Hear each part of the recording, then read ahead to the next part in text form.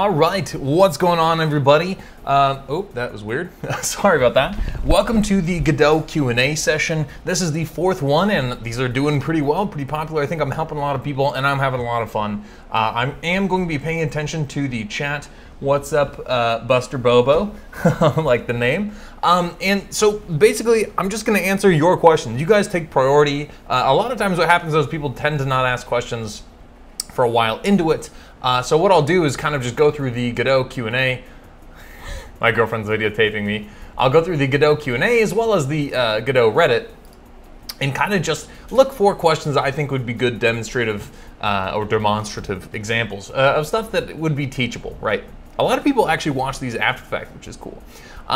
So yeah, I think that's what we'll do. I do have one question from somebody that was actually in the Discord. If you haven't joined my Discord, please go ahead and do that. If you're interested, you can ask me questions there, and I typically respond to those actually just right away in the Discord. And if I think they're really good, I'll even make a really good example out of them here and really go through it in depth. So definitely go check that out. I'll go ahead and drop those links right now. The other thing is, of course, that this stream is for the Go Godot Game Jam. See, I've never had so many notifications on Twitch because we've got this, look at this, 450 people joined. Myself and BitBrain designed this page. I think it looks freaking sweet. Let me go ahead and just pop this down in the chat here. If you want to join the Game Jam, it is exclusively Godot, all kind of skill levels. There are some prizes, which is cool. GD Quest has officially hit us up and will now be offering a really dope prize. I don't know if I was supposed to say that, so I apologize if I gave that away. But yeah, that's going to be really awesome. Lots of cool stuff. And of course, it's a great way to learn. I 100% agree with people who say that game jams are the way to get into it, because you just won't do things until you force yourself to, like, okay, I'm going to make a game in this amount of time. It doesn't have to be the best game, but do it. Anyway, let's go ahead and get into actually answering some questions. Yo, what's up, Stefan? Russian man. Go ahead and type me what you would like me to call you, because I do not speak Russian. Oknikos, what's up? During meetings I have to attend, but I'm looking forward to watching the VOD. Thanks, man. Yo, drop a question in here, though, if you want me to answer anything, and then, you can see it later. I do. Typically not on purpose, but, I mean, I do enjoy being the first guy to, like, break some stuff going down, but, Okay, so let's see. Oh yeah, the one thing I wanted to say is that, quick plug, but mainly just to help anybody. So anybody who's watching who's really new to Godot, I have dropped for free the Non-Coder's Guide to GDScript, which teaches you GDScript as if it is your first language. And it goes through basically all the fundamentals with examples after episode 4. Up to episode 4, it's a little boring, but it's really important on the fundamentals. You can see deep dive into vectors, and then we start doing player movement right here, and we get into cool stuff. But I think it's covering a lot of stuff that is really, really handy. So if you're new to GDScript or new to programming, I think it's a good thing to check out. Okay. So cool. Again, you guys' questions take priority. For right now, I'm going to be answering one of the, it wasn't exactly a question in my Discord here.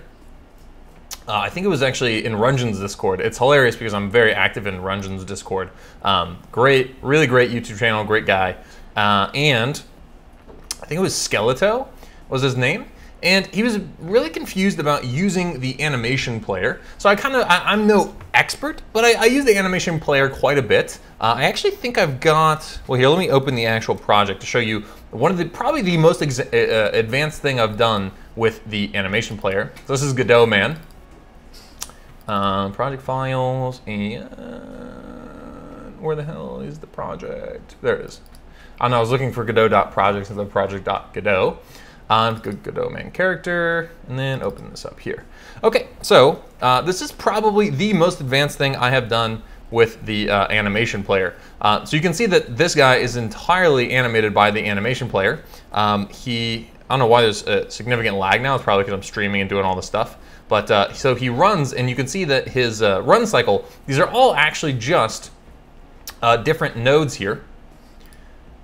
So you can see everything involved.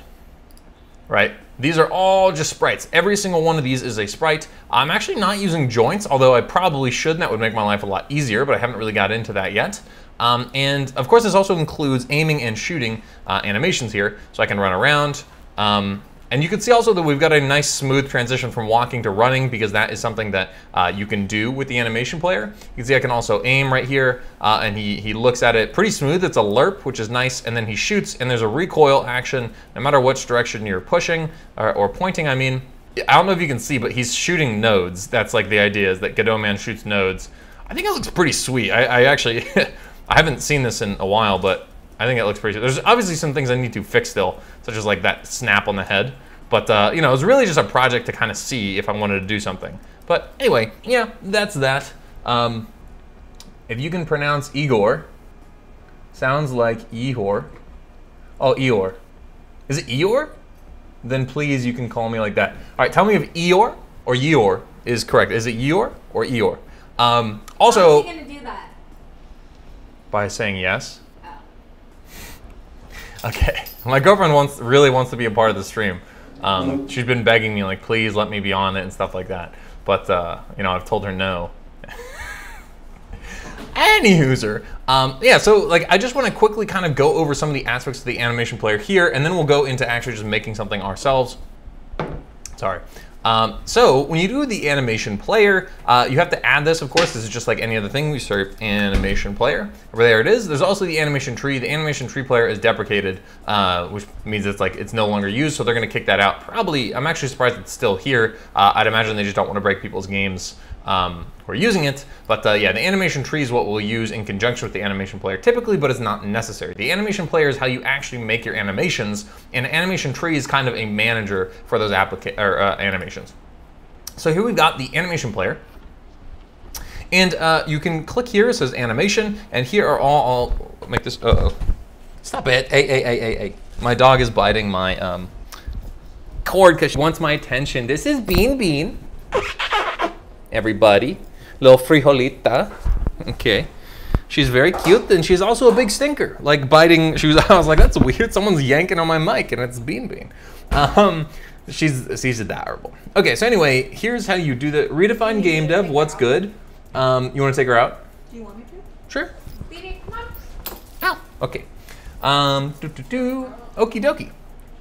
So we've got yeah. So right here you can click animation, and you have some basically options for what you want to do. You can load and save animations, and this will save them outside of the animation player. They're automatically saved within the animation player here. You can see here are all the different animations I have. So right now it's on idle. We can go to run here, except when this is running, just turn active off there.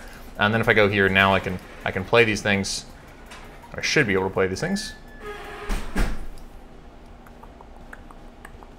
Oh, cannon arm run. Okay, yeah, there we go. There's run. So you can play run, play the idle animation, you know, the shoot animation, and then yeah, stuff like that.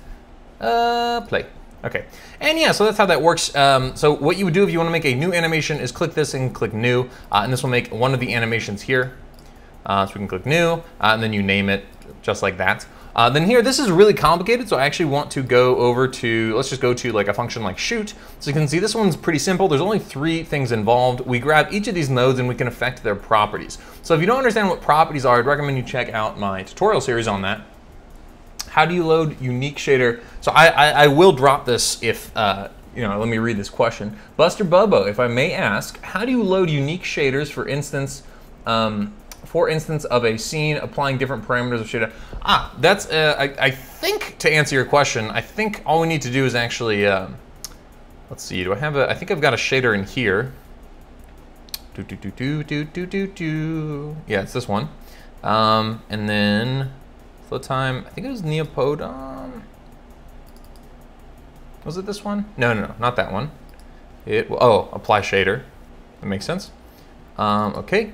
All right, so the way you would do this is like, I think I've got the shader, yeah, I've got the shader applied here. And what you want to do, oh God, where is it? There should be something that says local to scene. I don't know why I don't see that right now. Use parent material. You want that unchecked in your case. There should be, there we go, under resource. So here, if we go to any of these nodes, you can go down to the underneath canvas item, material, then click resource and make sure you check local to scene. And what that should do is make sure that this is a unique one. You can of course also like make an instance of it and add it, but that's probably the easiest way.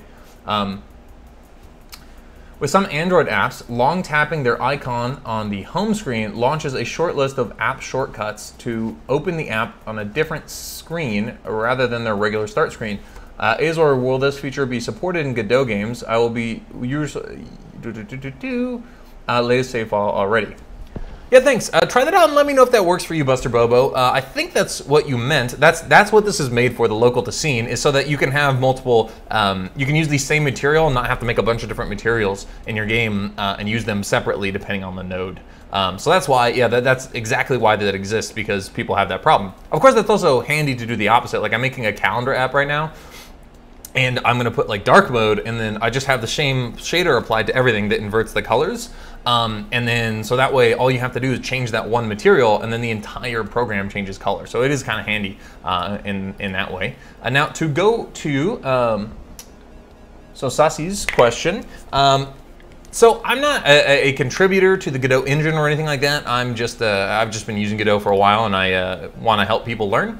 So I can't say anything towards that. I have not looked that up currently. We can go check that out. I haven't tried it. I know that's also something you can do with iPhones, and I don't know what that would be called, so I honestly don't even know where to start looking for something like that, to be honest. But I would imagine it's not currently something. Let's go ahead and see. Well, I guess we need to search, like, what is that? All right, so Godot.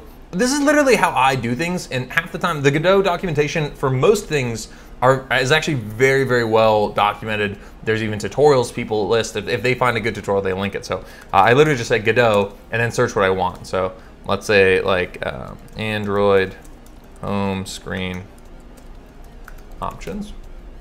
I don't know. Multiple resolution, search only on Android. Yeah, I mean, so as far as I know, this is not a thing.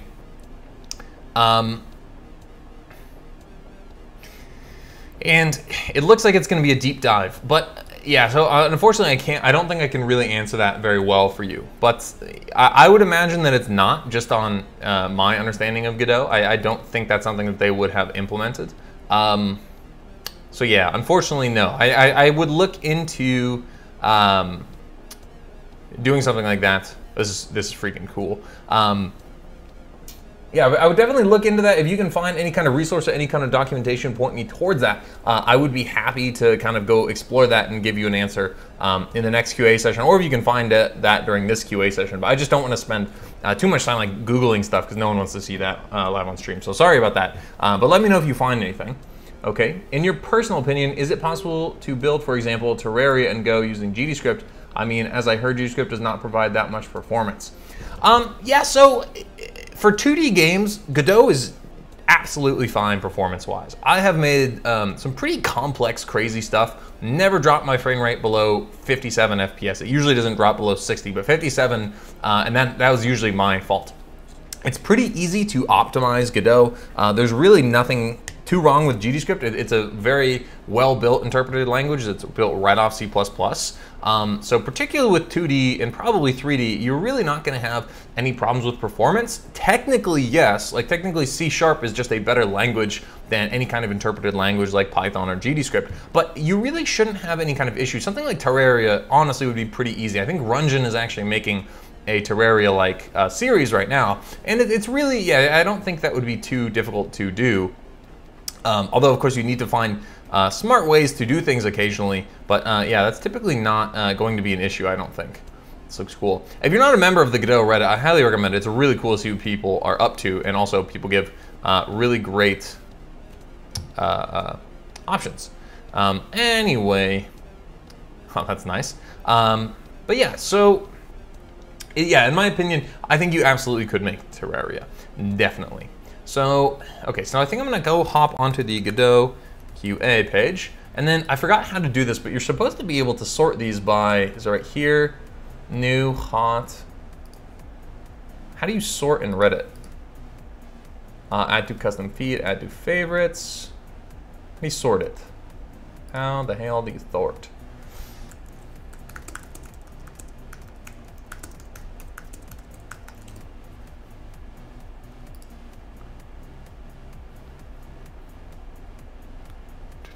Huh, that's weird. I swear I've done that before, and I've sorted by the help flare. Oh, right here. I'm so stupid. Okay, so we want to go for help.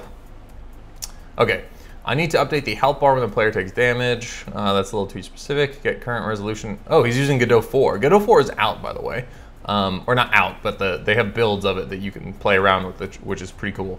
How can you use a tile set PNG in Godot? Help with lasers. So I was trying to replicate DG Quest, GD Quest video about laser beams Godot, but I'm getting this error. The identifier's casting isn't declared in the current scope. I think it'd be cool to build a laser, so I could just do that. I'm using C++ instead of GScript for yes it is. Yeah, dude, go ahead and post, either link me to your GitHub or post some code, let me know, and I'd be happy to take a dive into it. Yeah, definitely. Safe and easy. If it's something simple, you could probably just post it in the chat, honestly. And if it's something a little more complex, probably link me to a GitHub file is probably going to be the best way to do that. Okay, can't drag and drop rigid body. Yes, how to use tile set from code. I think I want to make a laser. Laser's fun, easy, and I think a lot of people have some trouble with that. So we can do that, and then I'll check out the Godot QA. So let's just go ahead and do the laser. Just kind of like getting a few rough drafts. I don't know if you guys do this, like if you're like online shopping or going things, I'll open like a bunch of tabs of stuff I want to check out, like on Amazon, and then I delete them as I go. But yeah. I've missed that they've provided builds for Godot 4. I've compiled it myself a few weeks ago, and it was not a pleasant user experience.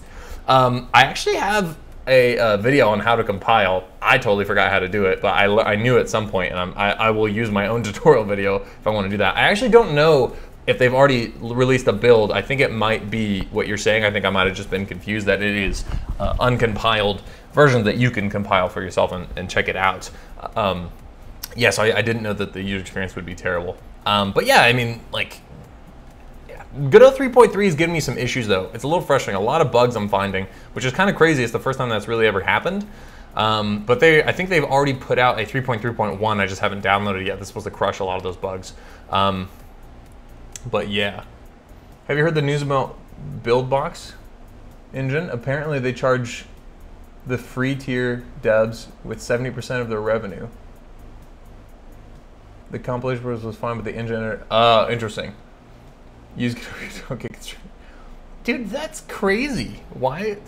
I don't understand, man. I mean, I guess I do that you want to charge people, but don't like make it guys. Like, don't put it as a ruse and like trick people into paying for stuff. Okay, so I guess we'll go ahead and make a laser first. That can be fun. And all right, let's go ahead. I'll just start from scratch here. So I'm gonna go ahead and make a new 2D scene. We're gonna call this testing world. Oh yeah, everything that I do today is going to be up on the GitHub. I should probably post that I am going to, yeah, I'm not gonna use the GDQuest code because I don't typically like the GDQuest code. I just think that there's usually a simpler way to do things than how GDQuest does things, and it's typically really confusing for me. To do these things. Okay, let's go ahead, grab that. I'm gonna let them know that, okay, answering or making this live on right now. Okay, cool. Just letting them know. Okie doke, so here's our testing world. This is just literally going to be a place to drag and drop stuff. So I'll go into QA sessions, create QA session 4, save that. Let's make a new scene here. I'm gonna go ahead and add a kinematic body, add a collision shape. I'm also going to add a sprite. Okay, cool. And then of course, for the sprite, we're gonna add the wonderful Godot icon. So beautiful, everybody. Scale, I'll transform the scale to 2 by 2. Okay, and then let's make it red, because I think that's sweet. Got the red Godot, I think that looks pretty cool. Okay, and then we'll go ahead and add a collision shape. I'm just gonna add a box real quick. We'll do this. Oopsies, why is this happening for me? Okay. Perfect, okay. And then what we'll go ahead and do is save this as basic player, and I'll create folder, we'll say laser, okay, and save it. Okay, then I'm gonna go ahead and add a script to this. And we're gonna do constant. So I'm kind of speeding through the basics right here because I'm going to make a player that moves around. So constant speed, we'll say max speed, max underscore speed equals, I don't know, maybe 1500. Let's just start with 1000 and we'll do constant acceleration equals 100. Okay. Why you don't like these, Godot? There we go. Okay. Then I'm gonna say function physics process delta, and we're going. Oh, we're gonna make a var input underscore vector. Go ahead and ask me any questions you have about any of this stuff here, and we'll just say vector 2, and then say var velocity, which equals, or just vector 2. Okay. Okay, cool, just like that. Say, oh wait, I can post my code of player, it will help you. Oh yeah, go for it, dude. You can post it in here or you can link me to your GitHub, whatever you prefer. Actually, I don't think links pop up for some reason in the chat. And I don't know why exactly. Let's see, sorry about that. Yeah, and I can't see comments. So let me know if you've posted the code. But yeah, this I mean, it's pretty simple to make this. So I'll say input vector, input underscore vector, dot x equals get, or input dot get underscore action strength, do just UI underscore, right? Yeah. Minus input dot get underscore action strength UI underscore left. Okay, we'll just do this. And then we'll change this to a Y, change this to down, this to up, and then we'll say input vector equals input vector dot normalized, then we'll say velocity plus equals input underscore vector times acceleration, and then velocity equals velocity dot clamped max speed, and we just say move and slide velocity like that. Let's go see if that works. All right, cool. Oh, we're not slowing down. Okay, so forgot to do that. We're gonna say if if input vector does not equal 0, we're gonna do this, and then we're gonna say else velocity equals velocity dot move towards vector 2 dot 0 acceleration. Okay, there we go. Why? Because this needs to be, I don't know why I always do that. Vector 2 dot 0. Okay, cool. Cool. So now I've got a player that moves around the screen, albeit a little bit fast, but that's fine. It's actually, let's go ahead and set this to like 800 then. See what that looks like. Yeah, it's a little more appropriate. Okay, and then I'm gonna go ahead and add a gun here. So I'm gonna add a sprite, okay, and I'll call this gun. In fact, actually, let's just go ahead and do this. Just duplicate this one, call this gun. And then I'm gonna go into the visibility here, and then I'm gonna take this to make it black, and then I'll go to the scale,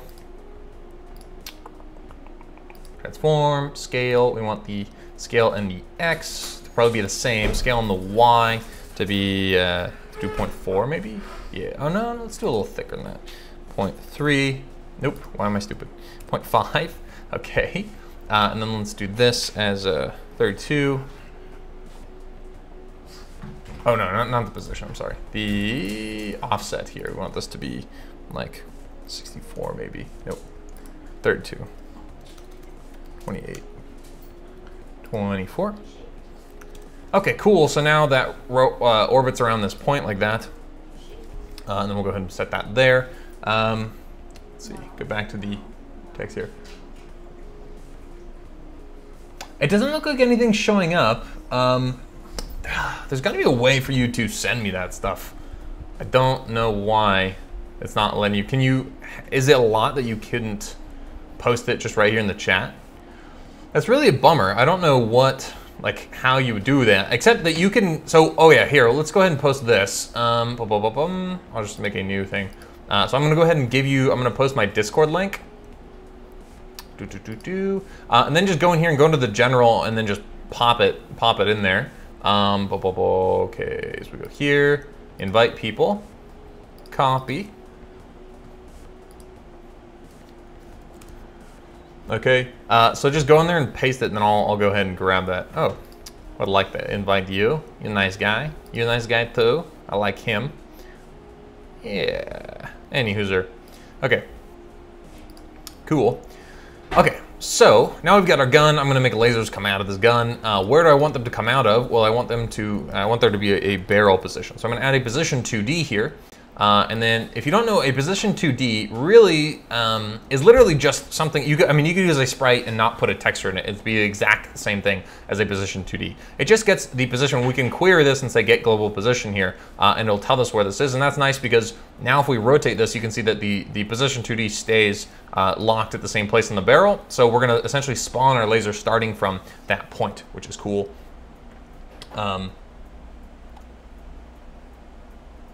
Oh, is the stream laggy? Like my voice is lagging and stuff like that? Here, let me check this out. See if this is here, and it'll tell us where this is. Here, and it'll tell us where this is. Here. It seems okay from my end. Let me know if other people are experiencing that, and I'll see what I can do about it. But anyway. So yeah, let's go ahead and get this done. So this is a gun, we've got that. Now, I actually just covered this in my Godot tutorial. So we'll make an onReady var. Actually, I like to put my onReady vars right there. OnReady variable. If you don't know, this is just a variable that is created at ready, essentially like creating a variable in the ready function. And then, so this is going to be, so we'll call this gun equals gun, just like that, very easy. And then I'm gonna say onReady var barrel. Is that how you spell barrel? There we go. Barrel underscore pos equals, oh, no, I just call this position 2D. There we go. Okay, very cool, very cool. I'm gonna go ahead and plop this all into a separate function here called movemente. Okay, just like that. Function movement. Cool, cool. And then just to make sure that that's still working. Yep, cool, we can move around. Now I'm gonna go ahead and just say gun dot look at get underscore global mouse position, just like that. And now we have a gun that that aims at our mouse and stuff like that. So cool, cool, cool. So we'll just put, I don't want to make this its own function because it's so simple. So we'll just call this aim. Okay, very cool. And then now we're gonna go ahead and make a function called shoot. So function shoot, I'll even call this shoot laser. Okay, and I'll pass this right now. We're going to put this right now into the physics process right here because we want this to happen. Now I had to think, because typically I spawn something, but with a laser, I don't think we actually want to spawn the laser material. What we actually want to do is just use a raycast 2D node. Yeah, we want to just use a raycast 2D node, actually. So I think I am going to go ahead and change up what I'm doing just a tiny bit because we can make this a little simpler. So what I'm going to do here is add, so I'm going to do raycast 2D. Okay, and then I'm going to call this gun. and then I'm going to put this as a child of that. I'm going to delete that position. Then I'm going to go ahead and delete this like that. So that just says gun. Okay. Then I'm going to make this. I'm going to click enabled. Then we're going to go ahead and set this to be let's do 1,000. And then we want the Y to be 0, so that way it's pointing right to the right like that. And you can change this, of course, to whatever you want the range to be. We can also have this cast at some range. We can have it just look as far as you want, just like that. And so the reason I'm going to do that, so this is going to be gun. So gun now is going to be the raycast. So gun underscore raycast.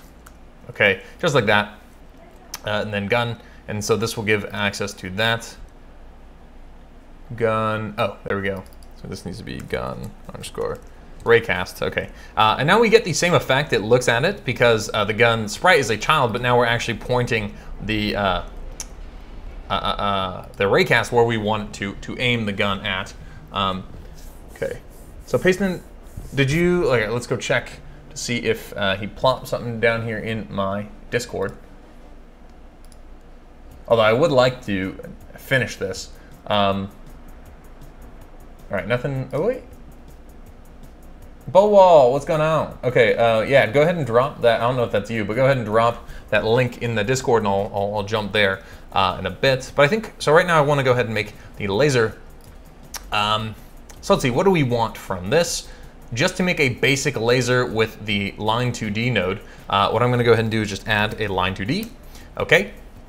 We're going to go ahead and go to the points. I'm going to add 2 points here. Okay, and then default color, depends what color you want. I'm just gonna do like a solid white, I think. So I'll just go all the way up here to pure white. Oh yeah, okay. I was like wondering why I had all this palette here, and it's because I'm making a calendar app in Godot actually, and these are the palette right now. It's actually pretty cool, I'm pretty psyched about it. But anyway, and so we want this, where do we want this to start? I think I want it to start like right there, right? So we want it right there, and then we can do visibility, show behind parent. So that way it's behind the gun and it starts like that. And then, yeah, so then we're going to be using just a few things here. There's a way to dress it up, which I don't think I'll get into quite. Just add dot. Oh, okay, I see what you're saying, I see what you're saying. Yeah, let me finish this up real quick, because this is actually not going to take very long. To get it to look beautiful, we'll add quite a few more things to this, but in order to just get a basic laser working, it's actually not that complicated. So say on ready var laser equals line. Why is it not accessing the 2D? That's weird.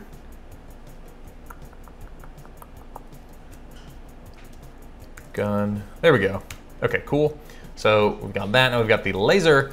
So here we're gonna say, because this is running in the physics process, right? We're gonna say if input dot is action just pressed, UI, well no, actually we want this to be action press, shoot, okay. So this will be only when it is pressed. I think held. I think. Okay, let's go ahead and check this out. Yeah, action press. Yeah, so action press will start up the laser, and then action released will let go of the laser, right?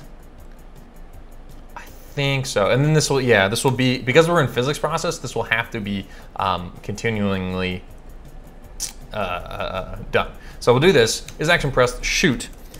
So if we're pressing that action, then we'll do something. And then if, we'll say else, pass. So essentially if you're pressing it, shoot, otherwise do something else, right? So if is in action pressed this, we're going to check our raycast, right? And we're gonna say, well, I guess we don't need to be colliding with something. We can just say that, yeah, we'll check that. So we're gonna say if gun raycast dot is colliding, and then we'll say gun raycast, we'll say var target.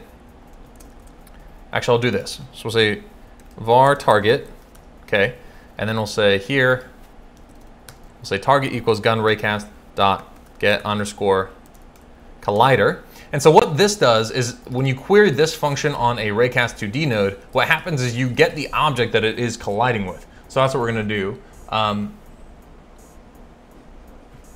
Dude, yeah, absolutely. Very excited. I don't know if this is how GD Quest did it, but this is just how I'm doing it. And I'm not gonna make it look beautiful, but I'm gonna make it work, is my idea here. So we've got the function shoot laser, we've got a gun, which is a raycast, a gun sprite, and then a line 2D, which I put right there. And then I don't know if you've seen what I've done so far, but now this aims at it, and now we're just gonna actually make it do something. So what we're gonna do is we're gonna say var target, okay? And we're gonna say if the raycast is colliding, then we're gonna say target equals gun raycast dot get collider. And then, I guess actually what we wanna do here is just say global underscore position, okay? So now target is actually going to be a position. So we can actually do this. We can say vector2. This is optional, but essentially this just type hints target to make sure that we have to give it a vector2. So now we're gonna give it the, whatever object it's colliding with, the global position of that object, right? Oh, is that what we want? I don't think that's what we want, because if the target is slightly off, the laser won't go perfectly straight, and that's not what we want. I think raycast actually has collision, like you can get the collision point. So methods, get collider shape, get collision mask, collision normal, get collision point. Returns the shape ID, oh wait, no. Which is this? Returns the shape ID of the first, oh wait, no, that's not what we wanted. Where is it? Returns the collision point in which, yeah, perfect, that's what we want. We want to say get collision point. So here we say get underscore collision point, there we go. And this should return a vector2, I'm assuming, okay? And then essentially all we're going to do is we're going to tell our line 2D to then go towards, or put the second point towards that. So we'll say laser dot points dot -1. So it's gonna get the last point in the array, and we're gonna say equals, and we'll just say target, okay? Just like that. Now what we'll say is else. Okay, so this is if the raycast is not colliding with anything. How far do we want it to go? Well, we want it to just go to the tip of the raycast 2D. So let's check if we've got a, I think we'd go to properties, cast 2, the array's destination point. Perfect, so that's what we want. It returns a vector2, so we're gonna say get cast 2. Okay, so we're gonna say basically just this. Else. So if it's colliding with something, we'll shoot at that, the laser will go towards that object and stop. If it's not colliding with something, meaning that you're just shooting out in random space, what's going to happen is that the last point is now going to be put at the, we're not gonna put target anymore, but instead, yeah, I guess I'm just gonna get rid of the whole target thing. This might be, I like to write code like this. I know not everyone does, but this is how I'm gonna do it, like that. Okay, and then we don't need, oh, what did I do here? Yeah, this is what I wanna get rid of. Okay, I'm gonna get rid of the target thing here. And then here, we'll just say gun underscore raycast dot, I already forgot what it was called, cast2, dot get cast2, dot get underscore cast underscore 2. This should return the, yeah, there we go. All right, perfect. And then let's just go ahead and go to the line 2D. We have a thickness, we've got it. So let's see what happens now. I think if I go to project settings, input map, if I go to UI shoot, yeah, so space should be doing it. Let's go ahead and make sure, say print shooting. Well, actually, we should be able to, because currently it's not colliding with anything, right? So we should be able to put this right here and then see it print shooting, but it's not. So why is that? If input dot is action pressed, what if we do this? Because this could be a small bug. Is that the, no, so that's not either. That's weird. Now what if I put it here? And this is how you debug using the print function. So we're seeing like where is working. Huh. Oh, is action, should be action pressed. Is action pressed, that's why. Okay. There we go. Okay, so now the laser extends what we want it to unextend, right? And then we also want it to like kind of blow up. That's also pretty easy. The thing I was trying to get is a laser that is permanently connecting. Okay, let's see.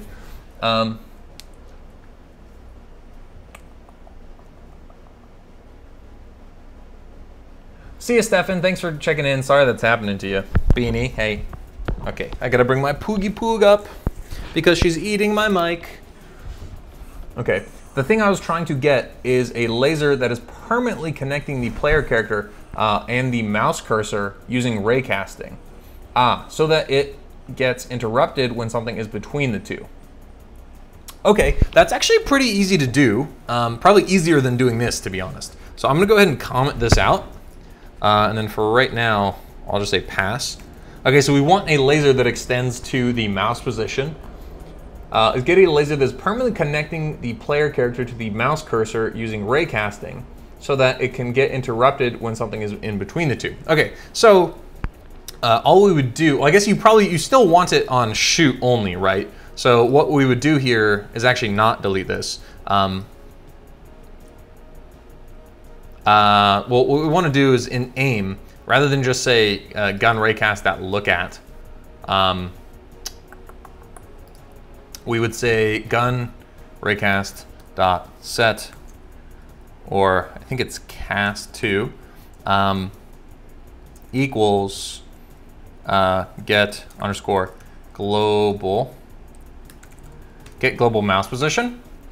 Okay, and then I think this will still aim. No, it's not gonna aim. So let's do this then. So we want to keep this, and then we also want to say gun raycast.cast2. Well, we should probably do that set underscore cast underscore 2, and then we'll say get underscore global mouse position. I'm just going to make another function real quick called aim, because this is starting to get too big. So we're going to call this function aim. Okay, and then we'll say var target equals get underscore global mouse position, and then we'll stick both of these guys. Let's do aim in here, and then we'll stick both of these guys right there, except now we can put just target in here. So that way, why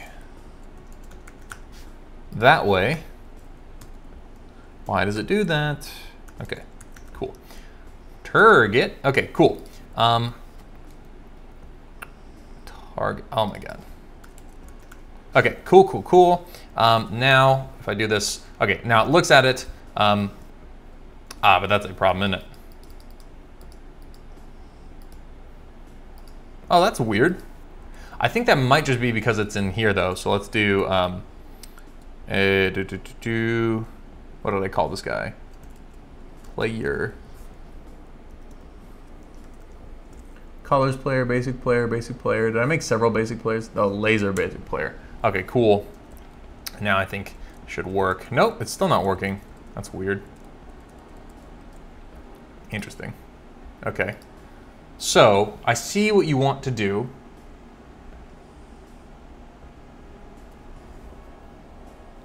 Yo, Diego. Do you remember everyone who comes through your stream? Last night I was working on a parallax background and found my fix because you answered a question on the forums.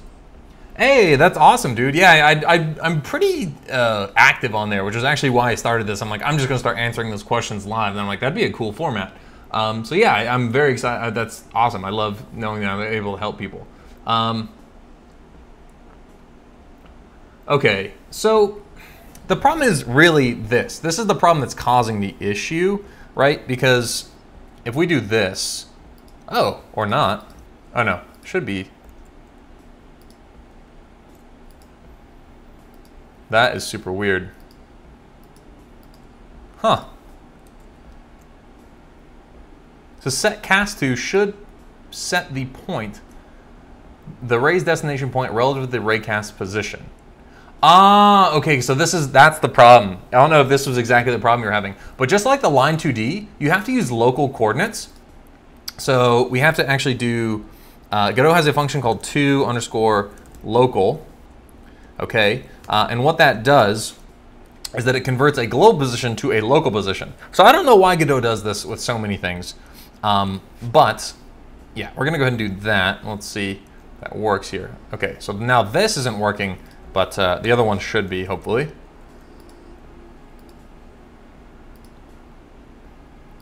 Okay, so it now is actually shooting in the correct direction, although slightly off for some reason.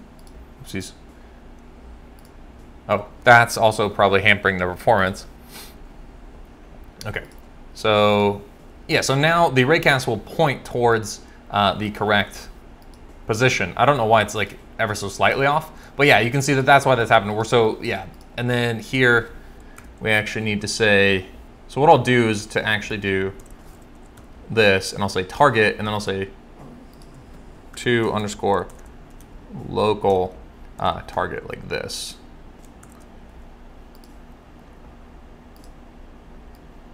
Okay, and then I think that should work. Oh. Okay, so now it looks at it. I don't understand why that's happening though. I don't know. I could probably solve this, but I mean, this should basically do it, right? And then we'll say else, and then we'll say laser dot points -1 equals vector2 dot 0. And what this should do is only while you're holding it does it shoot, and then when you let go it stops. So this is kind of odd that I guess it's rotating on top of the cast to. So what if we get rid of this and do this? We still have the same problem? Okay, no, that's much better. So that's weird.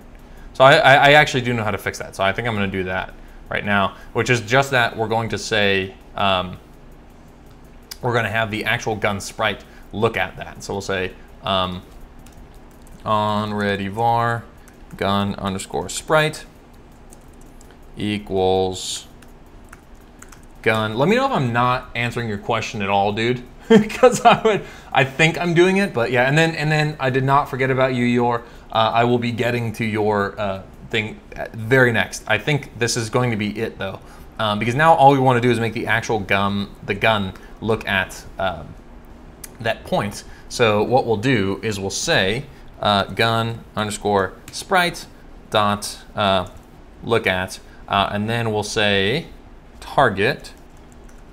And I think that should do it. Nope, why is that still like that? Because the other problem is like, that can't be causing that problem though, right?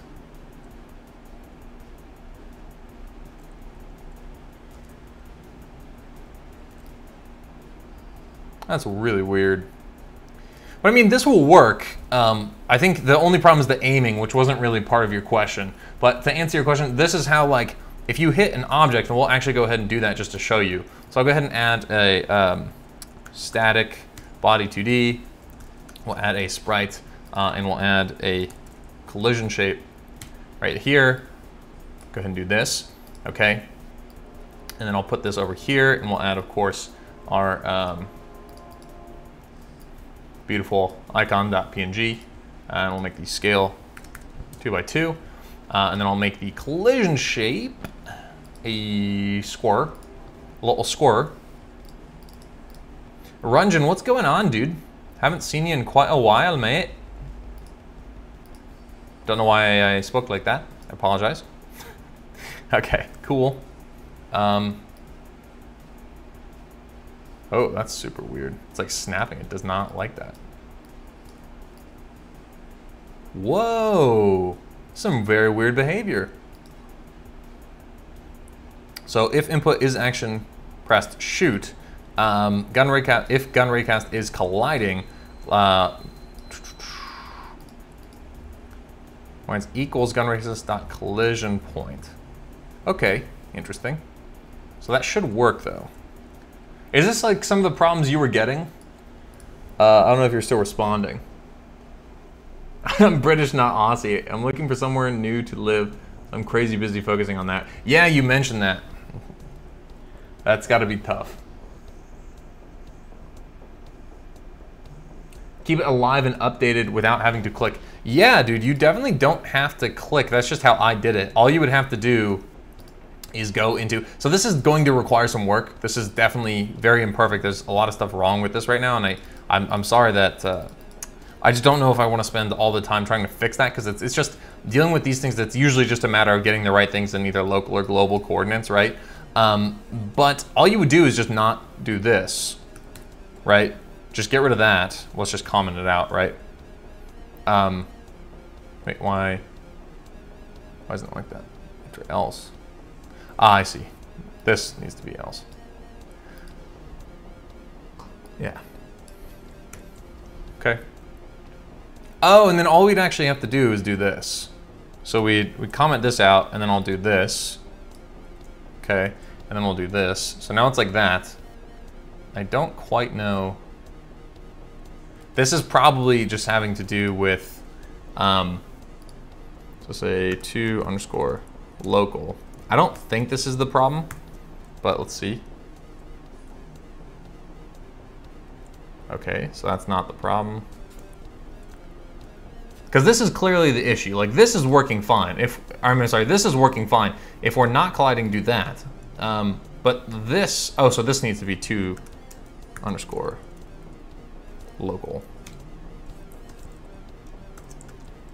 Maybe?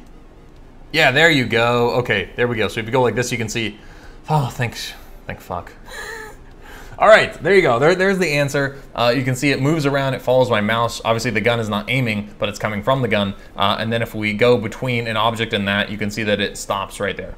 I'm so happy I was able to answer it and not leave you, because that should have been easy. And there you go. And then, yeah, of course, there's a lot of stuff we can do aesthetically to make that a little cooler, but that does that. So there you go. Very excited I answered that. Okay, all right, now we're going to yours question. Your question, Yor.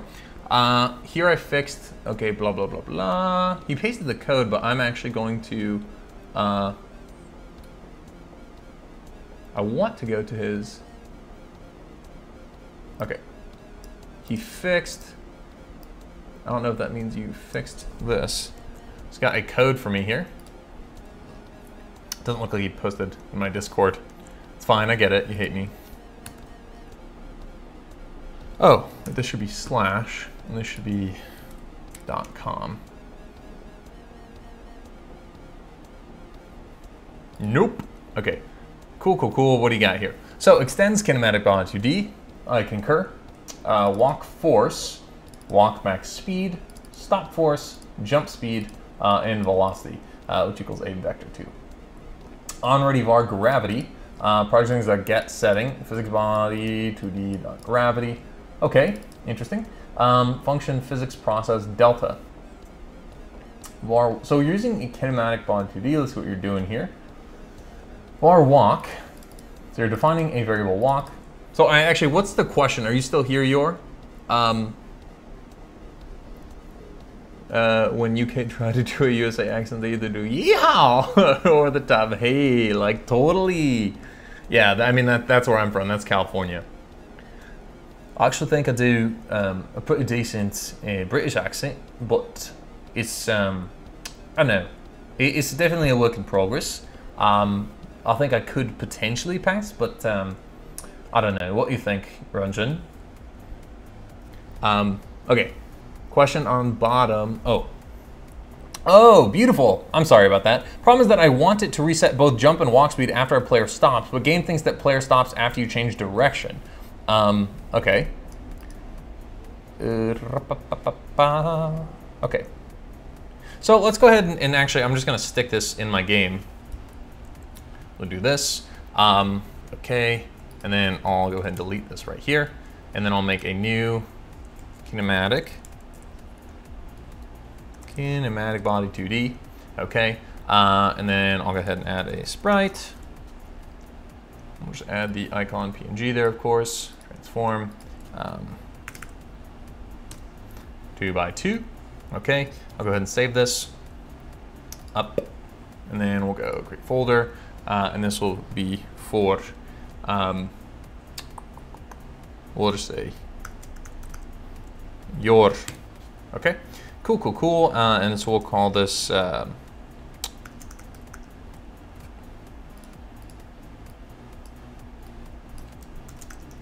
your problem. Okay, I'm sorry. All right, and then we'll go ahead and add a script, just like that. And there we go. So now we've got this. No errors at the moment. Let's go see. Okay, well, are you making a platformer? Is that what this is? So let's just do, this should be, for me, it's just going to be UI underscore right. And it's going to be UI underscore left. Walk force times, so, okay, cool. You put this all into one. So you're not gonna have acceleration, you just wanna move that fast. Here's basically your velocity. If absolute value of walk force is less than 0.2, I don't think it ever will be. Let's do that. Interesting, I've never seen someone do this, but I've always wondered why they have this. So you're capturing the velocity in here. Interesting. Okay, and then I guess we need to add that to our scene here. Oh, and then of course a collision shape. So we'll add a collision shape, and then I'll go ahead and add this as a square. Makes it nice and simple. We'll do that, beautiful, save. And then here, I'll just make the static body too big a little bigger. Rungeon, what do you think of that accent? It still sounds like Aussie to me. The cocky accents, heavy London ones sometimes are so close to it.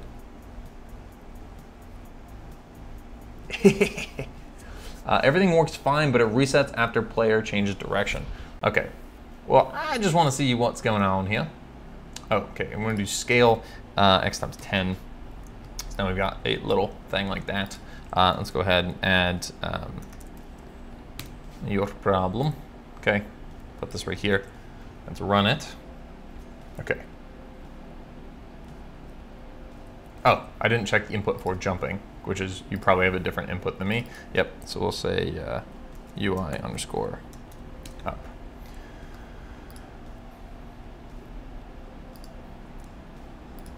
Oh, what the heck?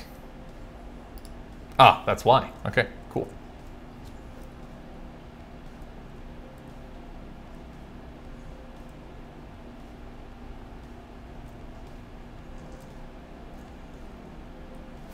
I think for just my sanity, I'm going to increase the gravity and also the walk force.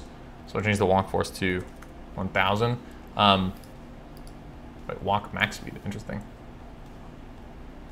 I don't think I understand exactly what you're doing here with all this. I think it's a little overcomplicated, to be honest, but that's not your question. Interesting. Let's see what 500 do.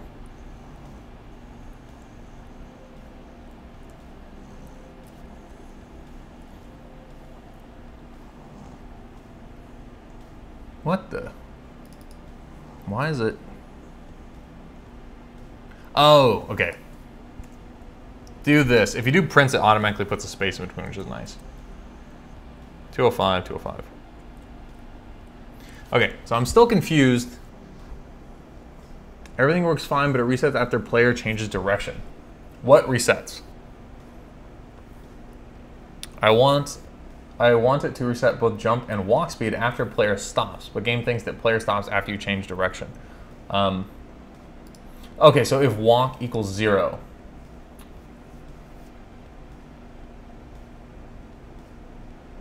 So if walk equals 0, and walk right here equals this, and of course, so that means if walk equals 0 means that our input vector is equal to 0. See, I think that's a little, that's why you make things like input vector, so you can check like, oh, the input is equal to 0. Otherwise, this is a little more confusing. But yeah, so if our input vector is equal to 0, essentially, then you want to reset the jump speed and the walk speed back to this. but you're saying that the problem is that it also does this, but I think that the player stops after you change. Yeah, so the reason that's happening, I would imagine, is that this transiently equals 0, so it's resetting. So I think you could probably fix this just by doing var input underscore vector equals this, right? Do that. And then we don't need these parentheses. And we would just say input underscore vector. Why is it? There we go. Right? Oh, no, that's not right. UI left.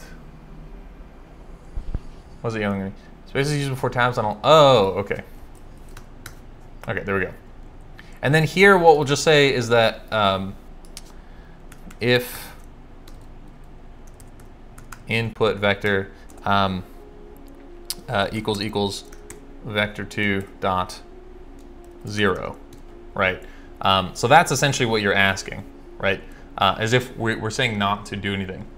Yeah, if walk equals 0, it resets, but there's two ways that your walk force, that walk could equal 0, right? So we've got, you're only modifying walk right here, it looks like to me. Yep. And I don't quite understand this stuff, but that's okay. So this is when it's resetting, I'd imagine. Now you, ooh, what's happening? Invalid operands float. Oh, I see. So this actually can just be 0. There we go. Okay, input vector. Okay. So this needs to be vector2, and then we put this here. Wait, how is that even working, actually? I'm actually very confused how you even got that to work. Because you just had that, right? So you didn't have, this isn't providing a direction. This is just a float, right? And so you're trying to make the amount in that. Oh, I see. Times walk force. I see what you're doing.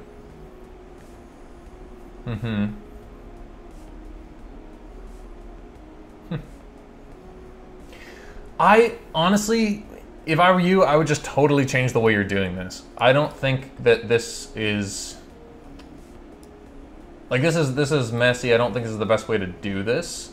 If I were you here, you know what I'll do is just kind of, I'll toss you over to, I want to increase speed when jump is pressed.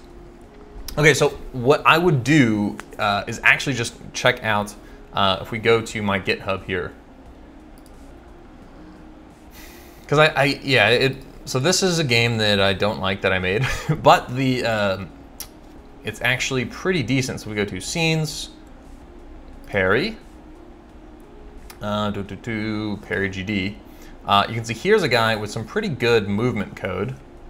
So movement functions, and here is what we would do for movement. So we would say basically this. And then I think jump is in there. Yeah. So we'll go ahead, I'm gonna go ahead and do this. I'm going to comment out this here, and then do this. And we'll say movement, okay. And then I'm probably gonna need to change a few things to fix this. So we'll say var on underscore ground bool, and then we need to say var input underscore vector, vector2, okay. If movement paused, if not movement paused, so I'm gonna get rid of this because you don't need this, and then we can do that, okay. Oh wait, but now that's gonna mess with a lot of stuff. So I'm gonna move all this back, like that, okay. velocity. Acceleration isn't declared. So, I think that's what your acceleration is. So we can just say walk force. Walk underscore force, place all. Okay, what else? What else do we need to fix? Max velocity. So this should be walk max speed.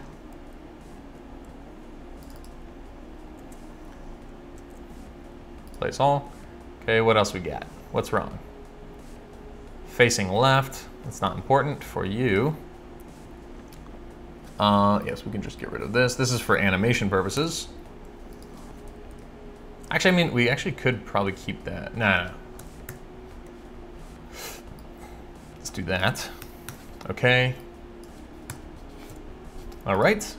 And then I don't think, yeah, there's no deceleration. So here we'll just put, again, walk underscore force. And then I don't think you've got, so gravity. So we'll say, this will just be gravity constant. Okay. Oh, you also should not mix constants and variables like this. It's not going to cause your game to be messed up or anything like that. But yeah. Okay. Cool.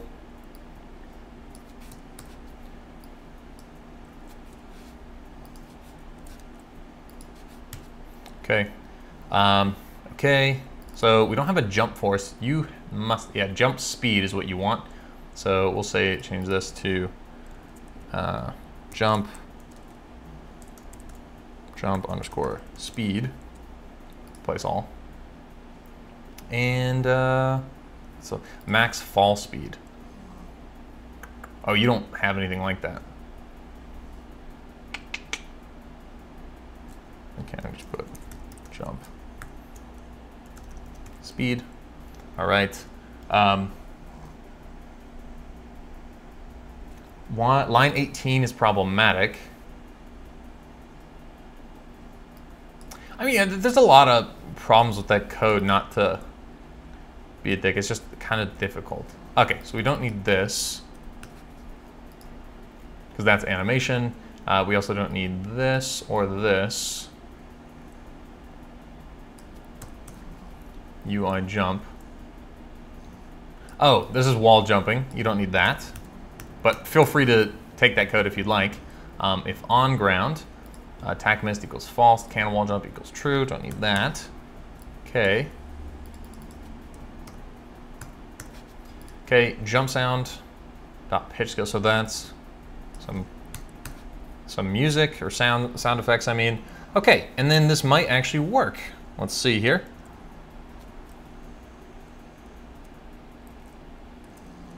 Uh-oh. Yes, yeah, that's why. UI underscore up. Okay.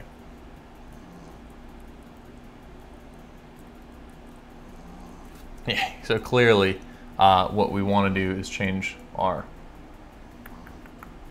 oh, walk max speed should be like 2000. Whew. Okay, change this to 1000. And then we'll make this 100. Okay, and then obviously you probably need to decrease the gravity pretty significantly to like do 100.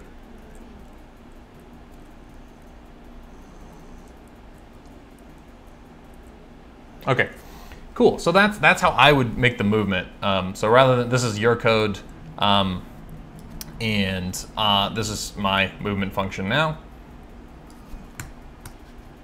So sorry for just like kind of ripping yours apart and making this, but I do think this, if you mess around with this code, it should give you a little better of an effect. I mean, you can see that like just how smooth that is there. Yeah, I mean, that's nice. You've got a nice acceleration. That's not bad.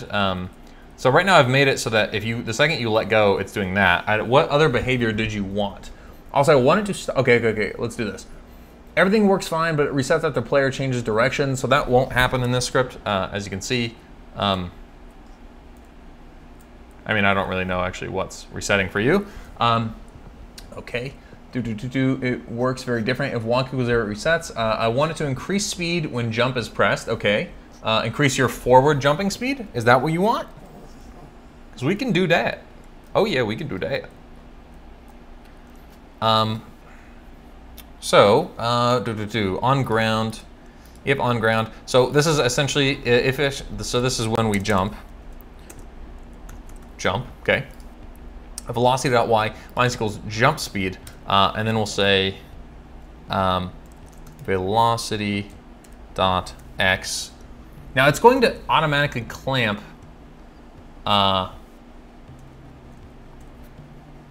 So yeah, the way you would want to do this is actually, we'll change this. So this is a variable, so that's actually good.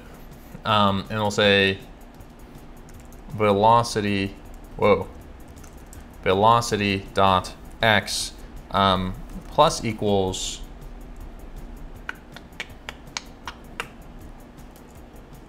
walk max speed. But the problem is then we'll need to know what direction you're facing, because otherwise this will not work.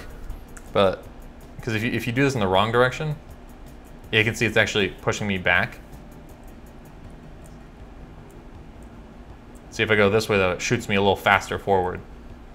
That's actually kind of nice. I actually like that. But then, so you'll need to do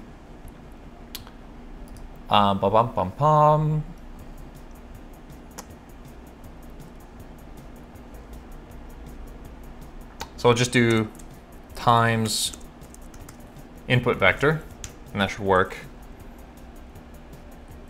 Oh, why is that not? Dot x. Yeah, and there you go. So now that gives you a forward propellant there, which is cool. And then, so it gives you a boost of 1,000 in whichever direction you are moving, and then you jump. So we go this, jump, it shoots me that way, just like that.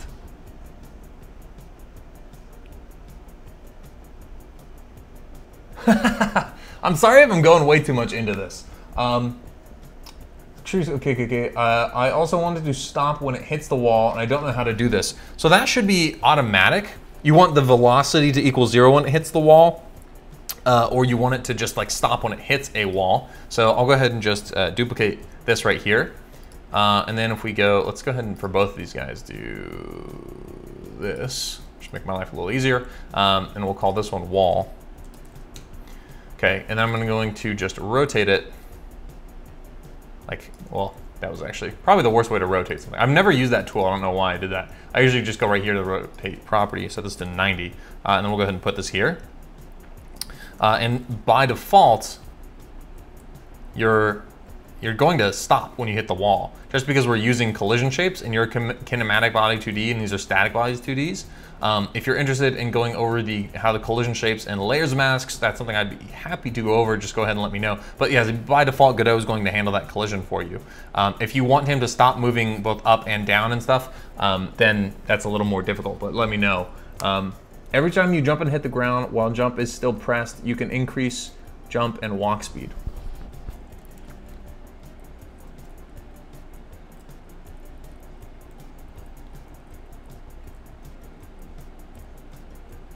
I don't think so. I am using Restream. I honestly have not even checked Twitch. Let's give it a look-see. Do I have anybody? Oh, someone's watching. What's up, Twitch? I'm sorry if anyone in Twitch is putting stuff down, because I'm just so used to never having anybody watch my Twitch that I'm not even paying attention to it. So I apologize about that. Oh yeah, anyway, so my GitHub is in my, if you go to my channel and go to my description, you can look at all my GitHubs, including this entire project for Perry the Dreamcatcher, which is not a very fun game, to be honest, but the code is very, very solid. Everything works very, very well. There's a few issues with 3.3, but not in this script, whatsoever. Just like some of the particles and stuff like that. But yeah, so I mean, is this place a Godot internet checkpoint? This is amazing. Thank you, man. I hope you're talking about me. But yes, so this will right now, uh-oh, I accidentally just reloaded my stream analyzer. But yeah, you can't jump twice in a row. You have to hit the ground before you can jump again. It's also, uh-oh, it's also not going to just let you. Yeah, I don't know what else you would want. Well, hell jam. Also, the recent genre master MCS. It's my intro. How you doing?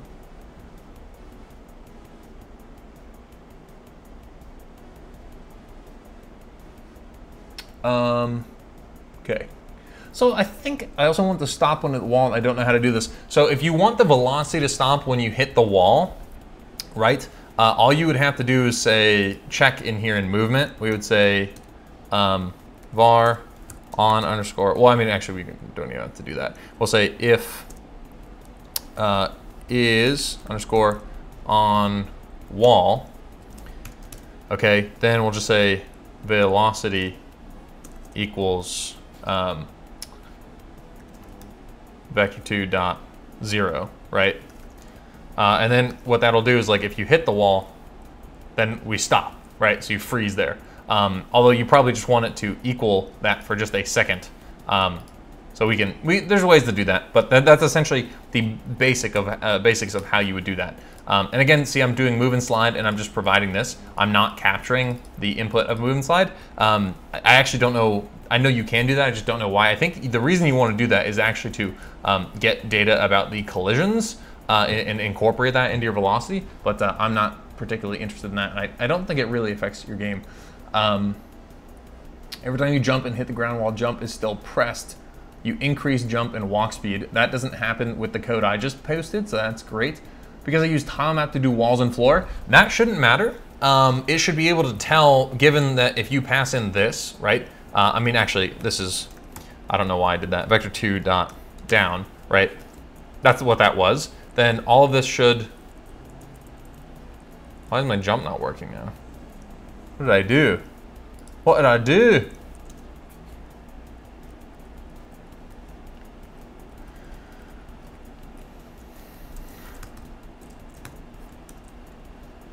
Okay. Okay. Oh, because this needs to be vector2 dot up. There we go. Yeah, there we go. Okay, cool. Yeah, so jump speed.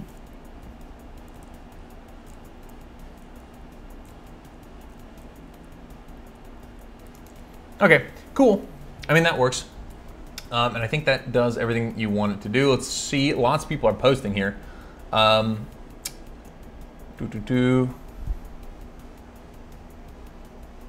the input need to be a vector? No, it doesn't. I typically, in this case, actually, it probably doesn't need to be a vector, but it is, I'm just used to doing it that way, and I think it's helpful to do it that way just in case you ever want to use the Y value. There's no hurt or harm in doing that, but in this case, no, it's technically not. But then you can also capture your jump vector. For instance, you can go, you can put your vector, your input vector dot Y, and then you don't even need this. Oopsies. You don't even need, what is happening with my mouse right now? Got some pug hairs in there. So if, you could just say, instead of if action is pressed this, right, you could say if input vector is positive in the Y direction, or I'm sorry, negative in the Y direction, then do this.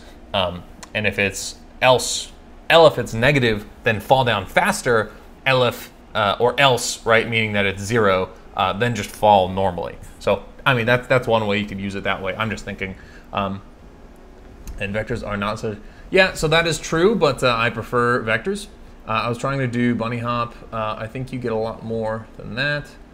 Instead, you're getting a full character controller. Are you using Restream? Also, Securus is here. Haman Kamboj. Restream for life. Yeah, Rungeon put me on Restream, and I gotta thank him for that because it's pretty nice. Although I don't think I'm getting much off Twitch, as you guys saw my stats there, but you know, maybe one day.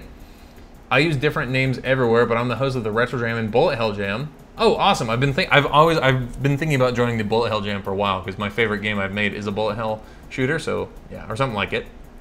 Also, the recent genre Mass Jam. So yes, that's my intro. How you doing?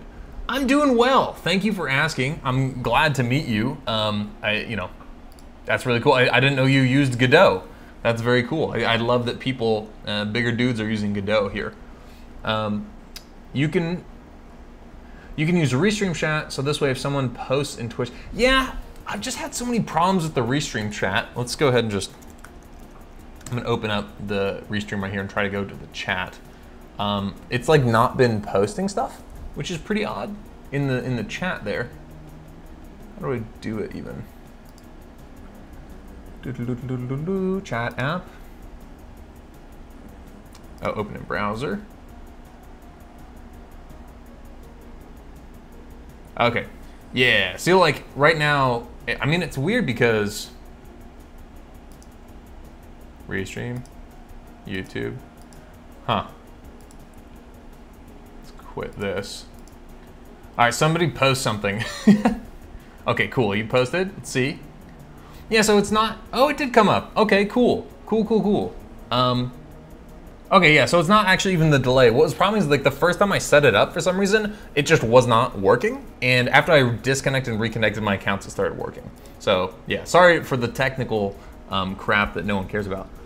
You want to keep the result of movements to slow down in case you hit an obstacle rather than keeping your velocity. Otherwise, you drop off ledges like in free fall, no acceleration. Oh, I see. That's so funny because I'm sure that I've dealt with that and I've hard-coded the solution to that. But that's, you know, just lean into Godot. Thank you very much, my new American friend. Thank you, sir. Thank you very much. So yeah, actually, let me go ahead, let me link the GitHub to this one. So let's go here, go GitHub, QA sessions, and then I will copy and paste this, plop it into the chat. Okay, and then I'm gonna go ahead and go to GitHub desktop. There should be lots of changes here. And then we can just, oh God. Your problem now. I'm sorry if that's offensive. Yeah, but let's do that. Okay, there we go. Oh my God. Dude, pug hair is all up in this little like retina thing of the mouse. And it just, it's, there we go. Okay. So yeah, so now that's all up here. If I reload this page, you can see right there. And then you can go check that out. And there's where I put that code for that character. So that should all be nice. Yeah, there you go. There's that. Securas. Yeah, so yeah, Securas, you are right. This does not need to be a vector. This could easily not be. But I like to use it as a vector just because I think there's a lot of different ways that you could in fact make it interesting using the, like you could grab, obviously right now we're only setting the input vector.x and only using the input vector.x, but if in the future I wanted to make it input vector.y and then get that, and then I could do something with that data, then that would be helpful, right? But again, yes, it's totally not necessary. You could just make this input vector in this case. In fact, I mean, I guess we might as well right here. And then, So the problem, oh yeah, that's part of the problem there actually. But anyway, it'd be too difficult to fix all my code at this point. But then your velocity, you would only be able to track velocity as it is in the X and Y plane. So anyway, yeah, there's a lot of good reasons for making this a vector. I think it's much easier, and there's no downside to it. There's only positives. So, Buster Bro, how do you implement knockback effect on kinematic body? I always override this effect by movement inputs. Just hosted you on my Twitch channel, but rarely get Twitch viewers after. Oh, thanks, dude. I don't know why you're so nice to me, dude. I really appreciate it. Yeah, it's awesome. Okay, Buster Bobo, implement knockback. Actually, some guy I'm friends with actually just did a video on Rungeon's Discord. So I want to go ahead and like just kind of plug his video because he just did that. I don't know, maybe I'll never find it. I think it was Destus Games. I'm pretty sure it was Destus Games.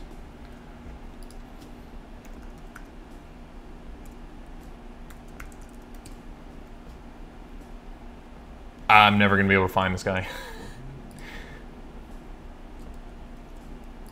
But yeah, definitely hop on the Discord, because I'll take a crack at it. I would just love to, because he went through the trouble of making this tutorial to specifically go over that. Posting videos. This is where you should have posted it. Show off your work. I don't know. Anyhooser. Yeah, so let's go ahead and take a crack at it. Let's do Knockback here. And I guess we could, so, Spectre, what's going on, dude? Yeah, that's what I've, when I first checked out, I never downloaded Unity, I checked out the tutorial, and I just noticed it just seemed very convoluted, very difficult. Obviously, I also don't code in C#, so there's like a lot of barriers. And I think the only reason anyone would argue that it's easier is because it's changing, but there's a little more resources out there for Unity. But I think Godot, just by nature, is so much easier to start doing your own thing. I love the layout. Like for me, just coming from using Photoshop for a long time and a lot of different art applications like that, a lot of this stuff makes a lot of sense, right? Like the fact that this is a tree, and then we put things underneath it, and then these are then like kind of attached to that. And so if I go ahead and move this node, it moves all that stuff. Sometimes a little confusing, but also makes, like, to me, a lot of sense, right?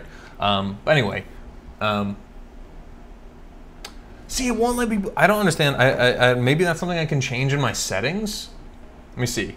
Because it won't let people post links, and I want people to be able to post links. Tells live chat, enable live chat, allow live chat to replay. No options for blocking. That's so weird. I wish I could let people post. Yeah, I put okay, on comments I put allow all comments, but it doesn't give me any kind of restrictions for live chatting. So I'm sorry about that. I don't know why. Especially considering you're linking within YouTube, you'd think it would let you post that, but I don't know why. What's his name? Is it Destas Games? Just post his name and I'll look up his channel real quick. I'm not working on the Godot team. I'm not that smart. But I would love I'm trying to contribute anyways. I just added something to the asset lib, and I think it was on the front page for a little bit, and it doesn't look like it is any longer.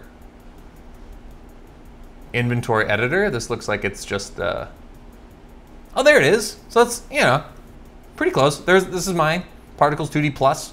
It's a particles node with a particles finished signal, which I always wanted, and I've heard other people say they wanted, so I made it.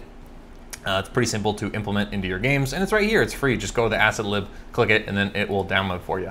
I've got the video right here. I should have added like some kind of picture here, but yeah. It explains right here. I've got a short 1 minute, 30 seconds video explaining how you would use it and incorporate it in your games.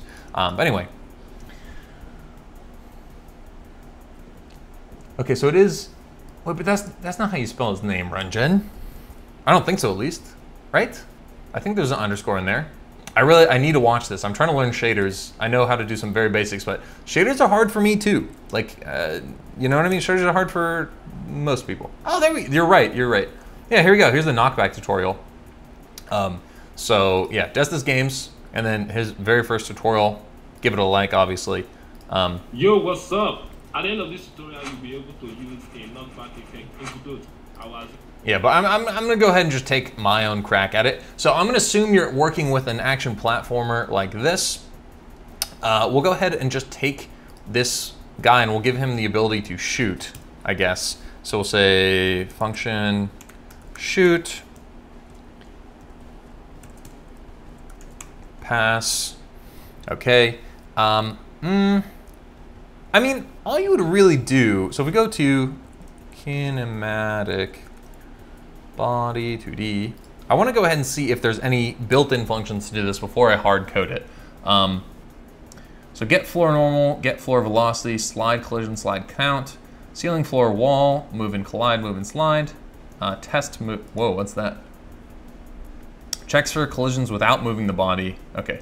Oh, that's cool, dude. That's awesome. I have hard coded this function before. So essentially what this does is like, it checks for collisions so if you set its position, this test position, like 100 pixels in front of you, it'll test if anywhere along that path you've collided with a wall, which is really helpful because a lot of times I want to move something with a tween, right? But the problem with moving something via a tween is that you're going to then move, well, I guess you could move the velocity, you could tween the velocity, but I typically move like actually movement. So I hard coded a check where I check every pixel 100 in front of me, and if there's nothing 100 in front of me, I tween my position to that point. But otherwise, you would go through walls and stuff. Anyway, so this is to prevent that, which is freaking cool.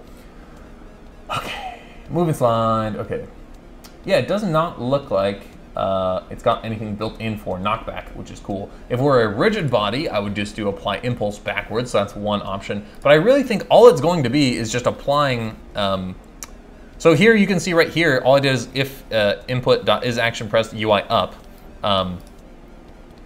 Then I think, so all I'm gonna do here is I'm gonna say, let's call this in here, say shoot, okay.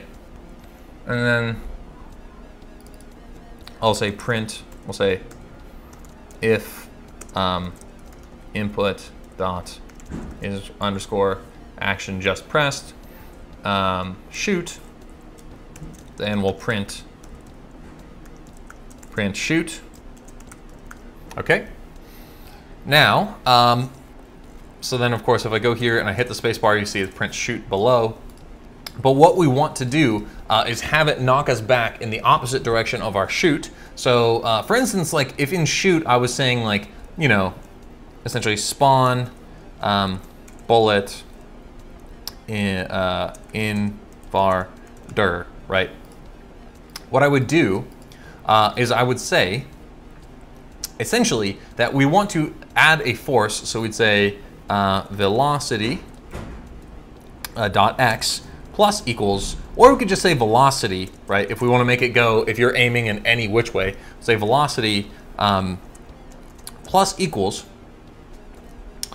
and then we'll say, so if we want to do the direction times the amount, right? And so what direction is going to be what direction we shot the bullet. In this case, I'm going to assume that I'm shooting the bullet to the right. Vector2 dot right, okay. And then we want to say, and we say rotated. That's actually, yeah, so we say vector2 dot right, and then you could say dot rotated. We could say like, for instance, if you spawned a bullet going in some direction, we could say bullet dot rotation. Right. In fact, I think I will actually, I think I've got a bullet scene. So let's do that. Let's do that. So say on ready var bullet underscore tscn equals preload. Because I made a bullet scene in one of the older QA sessions. Player bullet, okay. Oh my God, my mouse is broken. Okay, there we go. I don't know why, it's a brand new freaking mouse. I want to open up this script here and just see. Yeah, so we just have to give it the rotation. Okay, so what we'll do here is we'll say, var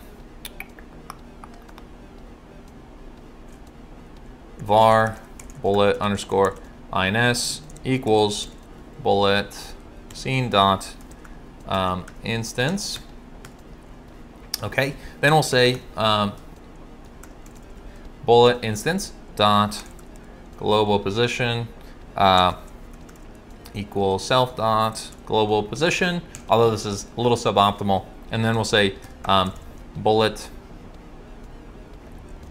underscore instance, or we'll say this, we'll say get score parent dot add child, and technically you should put the add child in a call deferred, but I'm not going to do that. Well, instance, and then we'll say bullet instance bullet underscore instance dot look at get underscore global mouse position. Okay, so this way it will shoot in whatever direction that we are pointing. And now we want to go ahead and say rotated bullet instance. Okay, rotated bullet instance dot rotation. So let's go ahead and make sure the bullet is shooting the way I would expect first. So yeah, so the bullet shoots. Okay.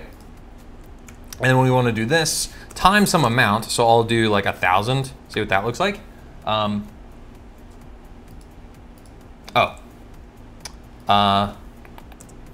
Plus, so we want it rotated, we want it flipped, where we want to rotate in the opposite direction. And you don't multiply times -1, you do, I wish there's a way to just flip the value, but I think you just multiply times pi.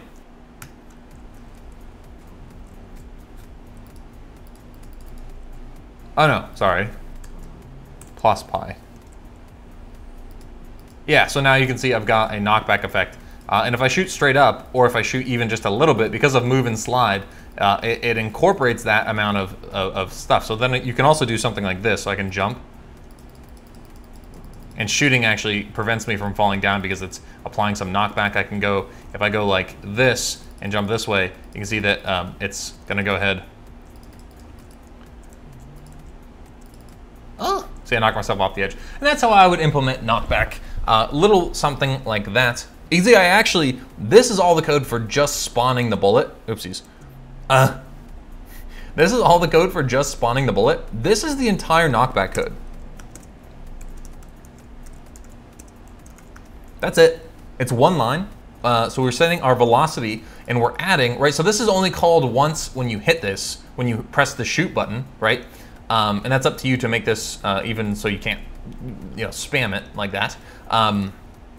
But we've got velocity. So we're increasing our velocity by a direction times an amount, right? Otherwise known as in physics, we'd call that a vector because it holds both direction and magnitude. Whereas, I don't know what you'd call it here because vectors mean more than that in this. But so we got plus equals a direction, which is vector2.right rotated to be this, right? So this is basically giving us a direction, and we're multiplying that times 1,000, right? And we're rotating vector.right because by default, Godot starts vector2.right as the 0, and if you rotate it, then it knows that you're doing this. Whereas if you put like vector2.up and you rotated it, its rotation would point you not where you're expecting to go. So that's why you want to do that. And there you go. That's an entire line, or just a single line for knockback, which is cool. Dude, I need to download 3.3.1. There's so many weird issues. You know what is here? I don't know if you're still here, Rungeon. Getting hit environment. You could make the knockback its own function and shoot in just the supply the vector. Yep, very true nostalgic leaf. That's actually probably what you should do. It's better to separate code like that as much as possible. But so I want to show you a quick bug here. So if we go to the kinematic body, right, and I go ahead and I add a camera 2D, okay, like this, okay, and then I want the camera 2D to be a little smaller, so we'll put the zoom at 2 by, I guess 0.5. 0.5, okay, and then we select current, and then I'll do smoothing on, right, and then I run this. You can see that now I have a camera that follows my player. And typically, if you want to add, for instance, a HUD, what you would do is you just add a canvas layer like that, and then to this we would add, for instance, like a label, and then I'll say like top left, and then I'll say score, right? Actually, we can even do this in the center. So we'll do center top. Oh yeah, okay. And then center, and then we'll do rect scale 3 by 3, so you can actually see it there. And then, so now if we do this, interestingly, score actually does follow the camera. But if you go in canvas layer, it's not supposed to until you click enable follow viewport. And so now, whoa, that's not what I want to do. Now you can see that it no longer follows the viewport. Now, lots of ways you can test this out, right? So if this isn't in here, it should now still follow viewport, but it does not, right? Now, if we go ahead and grab this canvas layer, for instance, this is how I usually do it because I usually have my HUD as its unseen, and then paste it in here, and then paste it in here. then it should follow it, but it doesn't. It doesn't. I don't know why it doesn't. Let's go ahead and move it down here. Grab the canvas layer. Oh, it's not gonna let me do that, but that's okay. So we'll put the score right here. What? It just made a copy of it? Okay, so now you can see it, and you can see it's just, I mean, it's just clearly not, it's just clearly not, you know, following the, the thing, which it should be, right? That's the whole point of the follow viewport property. But anyway, small digression. So that's a bug with 3.3 that I found that didn't used to happen in my older versions. But yeah. Yeah, Buster Bobo, of course, of course. Okay. Sakuras, thank you. Thank you for hanging out. It was cool. Okay. Let's see. Was working on my model. What model? Is she cute? I think I'm funny. Well, yeah, what model are you working on? You making a game? Okay, so looks like there are no more questions in the chat. Please drop one if you've got one. I wanna, oh, my dog is right in the middle of my legs. Just give my hip flexors a little work. Oh, what's the debugger yelling at us at? What are we doing? Collision is inside tree. Interesting. Very interesting.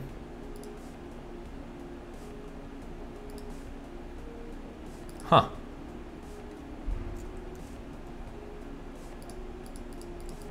Ah, so that's being called every time I shoot. I think I need to quickly solve that. Because you have to, okay. I think all we have to do is put this right here. Yeah, there we go. It was just calling that function before it entered the tree, which you're not supposed to do. That was why that was happening. Okay, cool. Okie doke. Okie doke. So, I was working making shares of, and thanks to another Godot Jam live stream about your first shader. I'm gonna make this a recurring thing. I really enjoy doing it, and I think everyone else does. These streams are probably my most popular. So yeah, I'm planning to do this at least once a week, and I think I'm gonna schedule them. I mean, honestly, I might do every Tuesday or Thursday, or even every Tuesday and Thursday. But yeah, so I'll have another one coming up. I don't know exactly what the schedule is, but I think it's going to be, I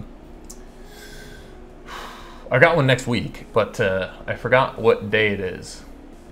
Yeah, but sorry, so I've got another one next week. I wanna do at least one a week. I think it's really fun. I also really love, I think explaining your guys' problems. I think I'm able to do it in a way that makes a lot of sense to people.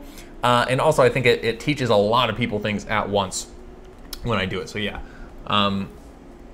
I think these QAs are brilliant. I've learned new stuff and I've used, yeah, dude, you've used Godot for longer than I have. And like, you know a lot more tips and tricks. And so I think it's just, I learned stuff answering your questions. So, I mean, some guy asked about the slow time thing the other day. Didn't know how to do that. Quick Google, figured it out pretty easily, but it's just awesome that you can mess with stuff like that. Also, something I learned, I'll show you guys really quick. This is probably not the most interesting thing to everybody, but I'm making a calendar app. Let's go ahead and do this in Godot. Just for myself, I might release it, but it's an organizer, right? It's gonna do more than just be a calendar, but for right now it's just a calendar. And so I got the control nodes. So here you can see it's got the days. We can scroll down through the times. And then if you resize, it resizes all the calendar things correctly with a minimum window size. I've also set the processor to be very low usage, which is cool. You can do that in Godot.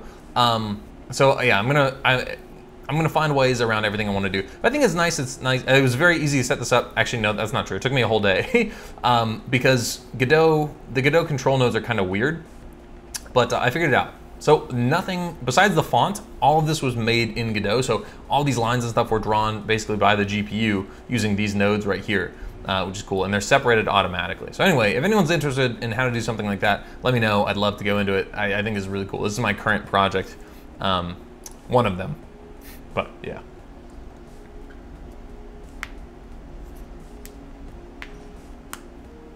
All right, forget that you know how to code like in other languages, Rungeon. Like this is it for me. I know like Python and GDScript, and I barely know Python.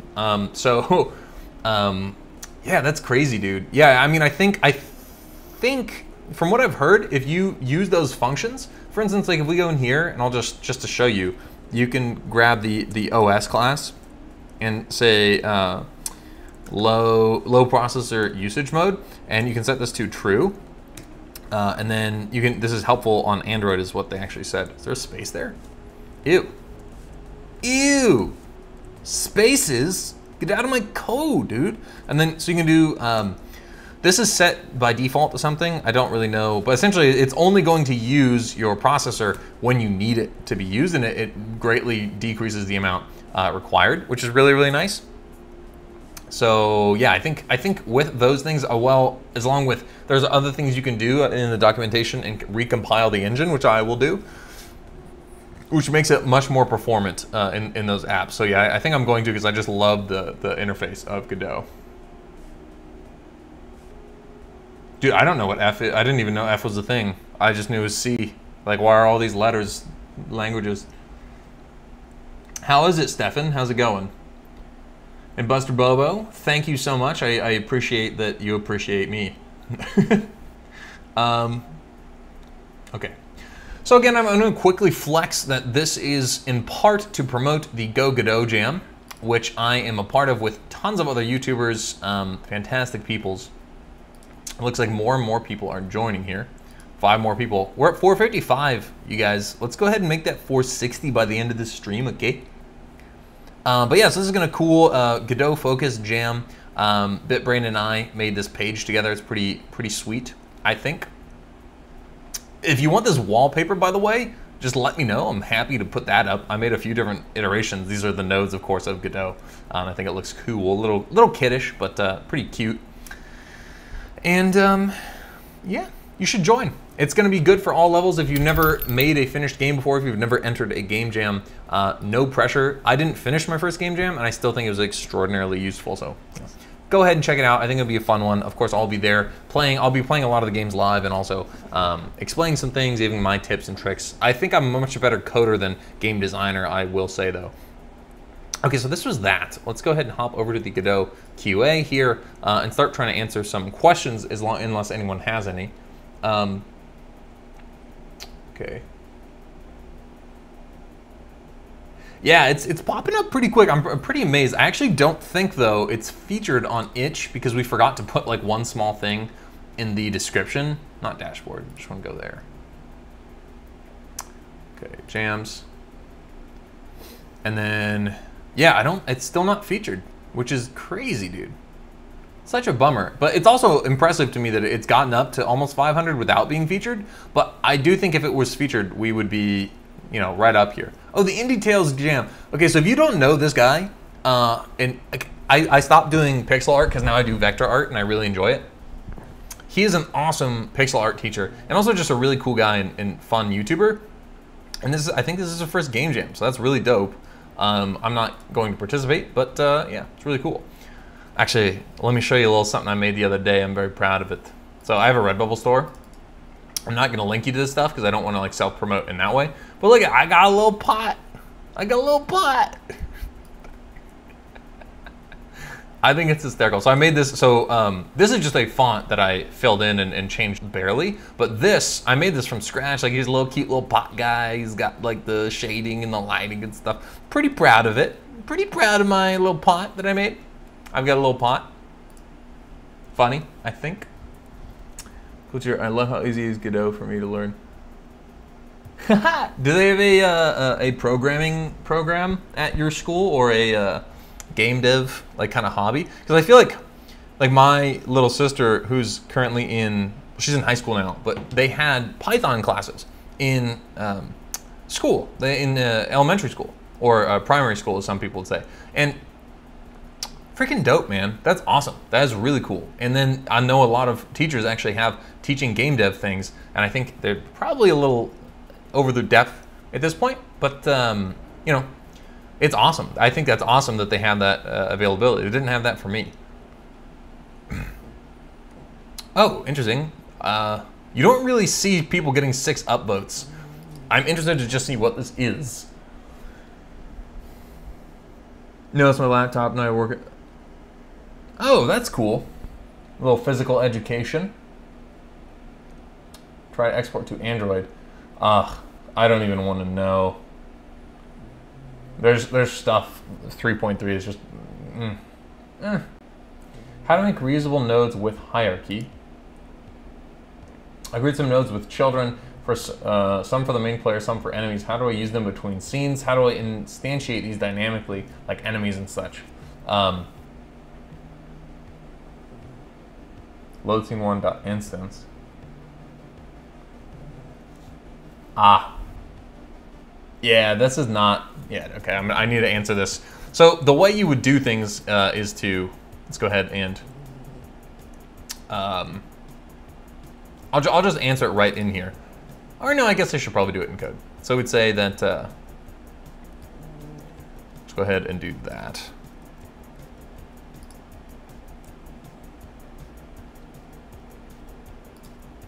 Oh, this should not be an onReady var. This should just be a var.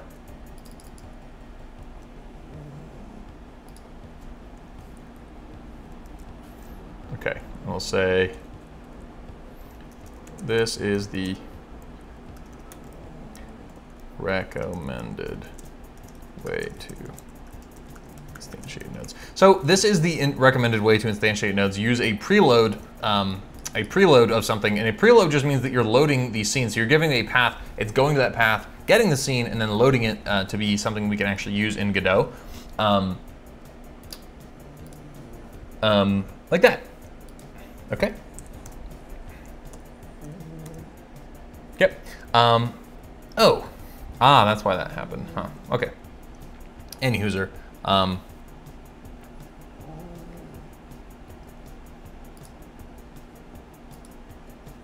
Yeah, this should probably just say res dot, and I'll just change this to say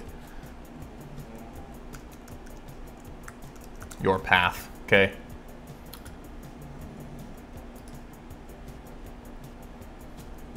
And then I should be able to do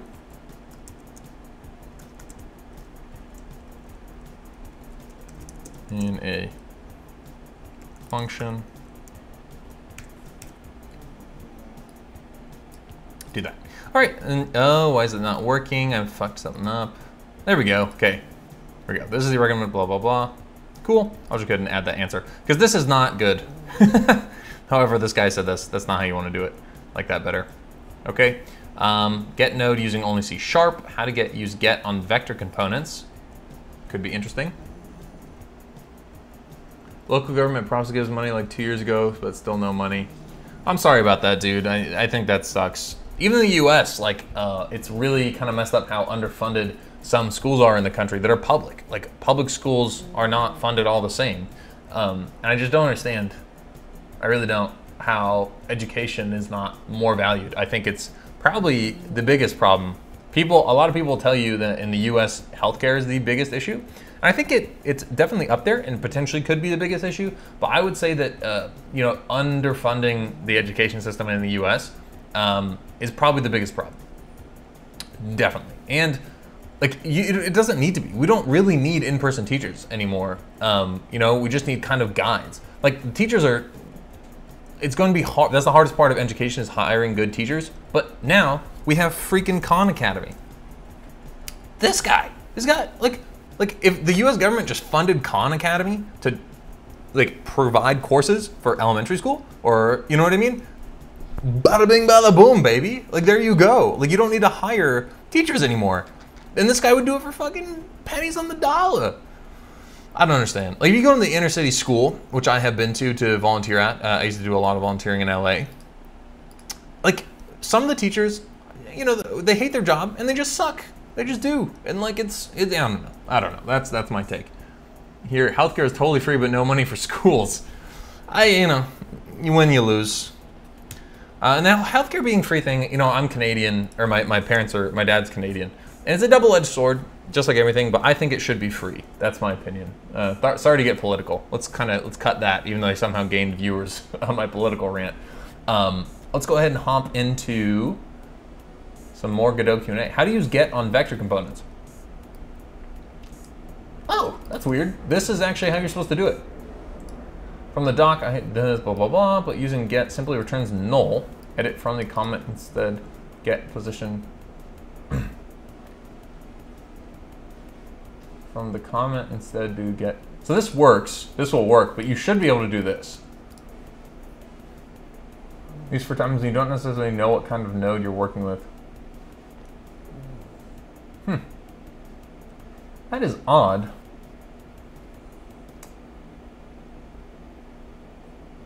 This is all super weird. But yeah, this is actually something that I, not too long ago, was Googling myself because I wanted to tween only the X value of something. And then, yo, Ennis, what's going on, man? 7, wages are too low ever. Yes, that I agree with that too. Yes, healthcare needs work, but our schools are going to put us in a new dark age.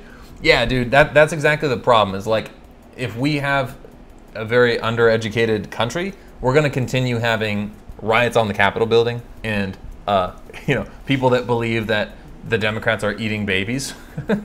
Like, you don't have to like them, but they're not eating children. You know what I mean?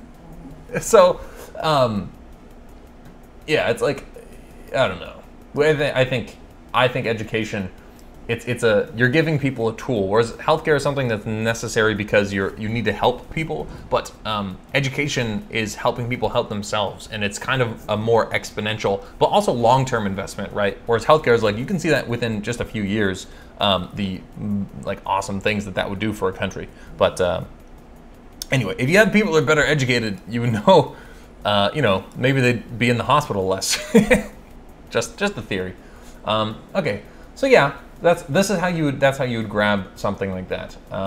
Work with nested state machines and animation tree. I was going over the animation tree a little bit, so maybe I can hop back into that. Yeah, Spectre, they are not. I forgot what that was in response to.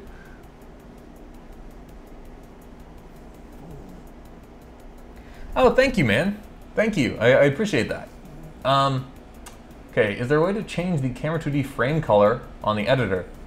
It's a good question. When you do the camera 2D, you can barely, even this, like even if we look at our window, like every time I make a video, I record some of these things and I put it in 2K, so 1440p, and these little lines like don't show up. They're kind of hard to see.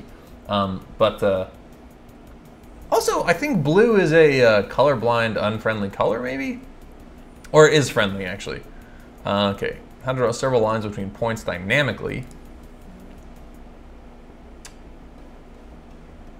You know, actually what I kind of want to do is that I saw a while ago, and I think I'll do it just to kind of explain how to do the line 2D node, and we'll add it, I guess we can add it to this guy, so I'll go into this scene here.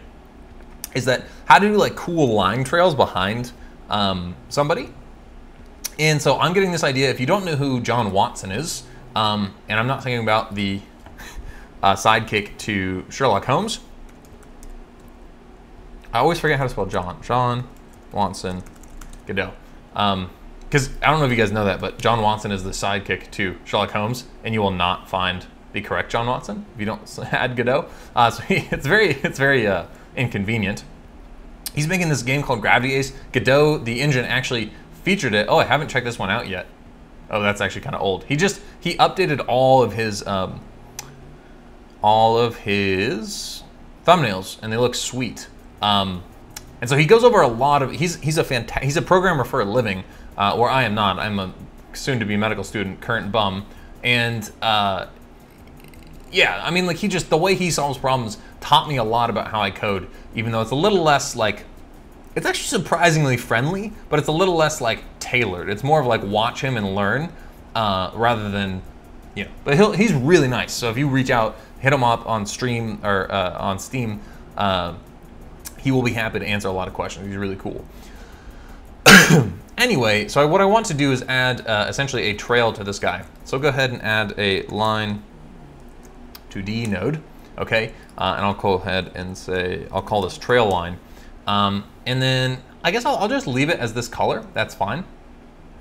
The width, that's fine. And then I'll add a new width curve here. And then so essentially we'll add a point here, go something like that, add a new point here, and then we'll bring this down there. Now if we add 2 points here just to see what that looks like, And then I put this one at 100. So like, oh, that's weird. It should, do I have to add another one? Huh. That is weird. Why is the width curve not affecting it? The width curve should affect it. Huh. I think they changed the way the line 2D. Oh, no. It is working. Okay, yeah, so you can see there it's getting thinner, and it should be even if we delete this. Yeah, so you can see it looks terrible. Let's go to, there should be anti-aliasing. Fill, gradient texture, capping, border, anti-alias. There we go. Okay, and that'll smooth it out. Sharp limit 2, round precision 8. That's all fine. Capping, that's all good. We'll leave that as it is. Anyway, I just want that, and then we don't even have to get it all the way, but just do something like that. And then you have a trail that goes like that. And then I'll quickly add, we'll go ahead and, well, I'll leave this up, and then eventually we're gonna delete all the points. Fill, so add a gradient fill. Okay, and we'll go ahead and start off. I mean, yeah, let's just do, let's actually sample the color of Godot here. So we can do this. Yeah, let's do that color. Okay, so we'll start there, and then I'll go ahead and do this to save that color, and we'll do this, add that color as well, add another one, and then here we'll go ahead and bring the alpha down. Let's go something like that. And now you can see that the trail kind of tapers off. So, and then I guess I'll change this to like 50. Yeah, that's more like the trail I'm thinking. Okay, so now I'll also go visibility, show behind parent, and then I'll go ahead and delete these. So it's just cool. I'm just gonna make this trail work. Okay, so we'll say another onReady variable here. So say onReady var trail equals trail line 2D, just like that. And then I'll make a function. So I've never done this before. I've just thought about doing it. So we'll see how this happens. So function draw underscore trail pass, and then I'm gonna put this in physics process. Draw trail. Okay, let's see.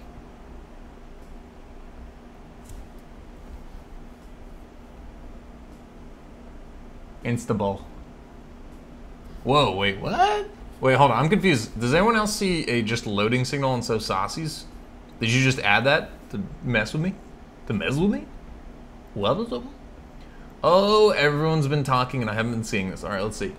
Most teachers in Ukraine making kids study hard by saying to them that if they study good, they can go to US to get education. I would say that, no, even, so if you go to college in the US, the science programs are still pretty good, but also the business programs, depending on where you go, right? But if you're going to college and like you're going to be like an art major or sociology major or something, you're wasting money and time, in my opinion. I mean, unless you really love that, but even still, most kids don't even know what the heck they want to do, and they're going to college and paying $100,000. So yeah. Anyway, I don't want to talk about political stuff anymore. Yeah, see, no new video figure out, must be busy, but yeah, man, good to see you here. Mrs. did that cool line thing for Game Jam, like an electric net. Super dope. Oh yeah, I think you could probably do something pretty similar to that using this. The line trail 2D is pretty efficient. It's like a vector thing, so you put the points and then it vector draws them to you. But the problem is, like, in order to get a nice curvy line, it would probably be, you'd have to add a lot of points there. So there's that. Maybe you could add like curvature to the line. I don't know how. But anyway, so what we're gonna do is, so we'll say onReady var trail, and then the reason I'm putting it there is because I want to keep all the, so we'll say trail vars, okay, input, yeah, so these will be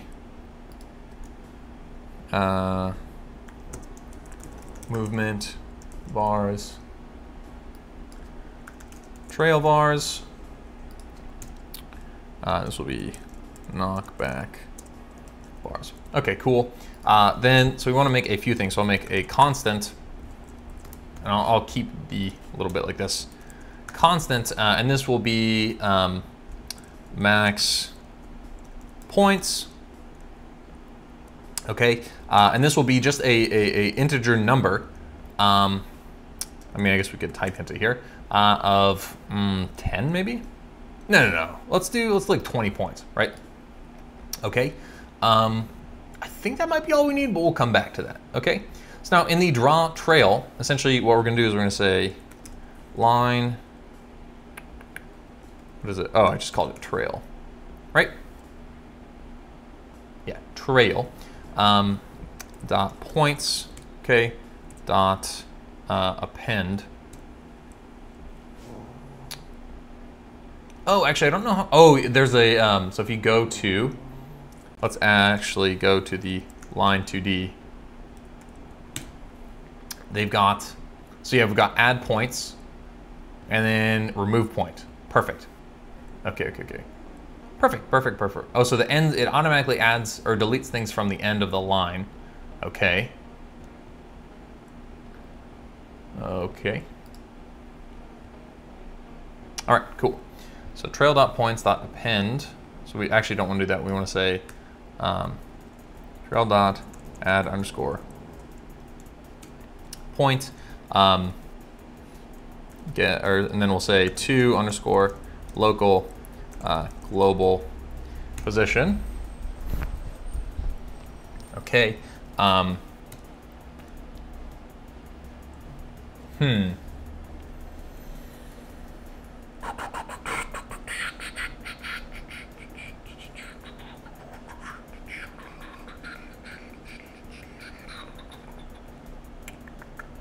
just thinking because we're gonna have to move with that. So the line 2D uses local points. So that's why we're doing it that way. People proposing.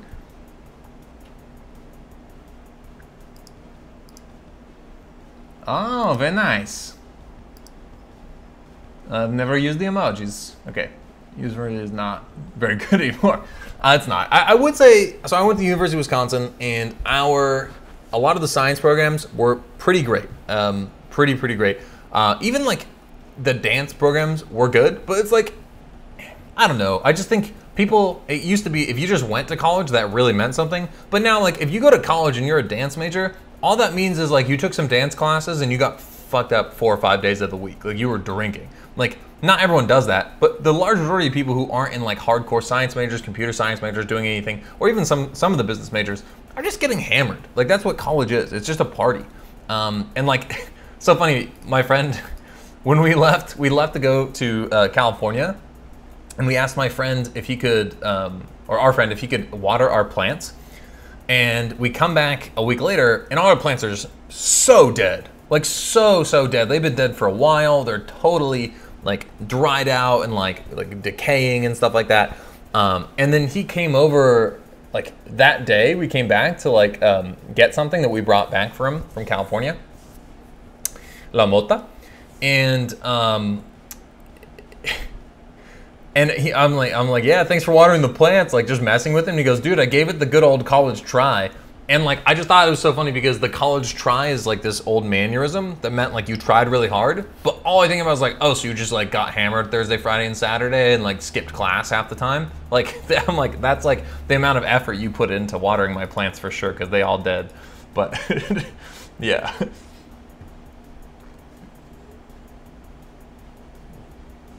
You're gonna move to the US, dude?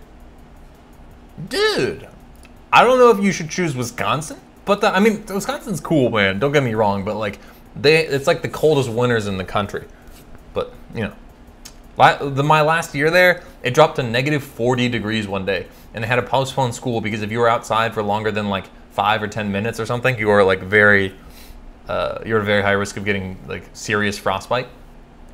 Yeah, and you know, at that same time, people were wearing shorts outside because it's Wisconsin. Okay, anyway, so then we want to say here, we'll say if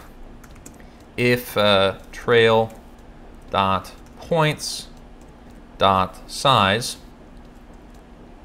Is that a function? I think it is.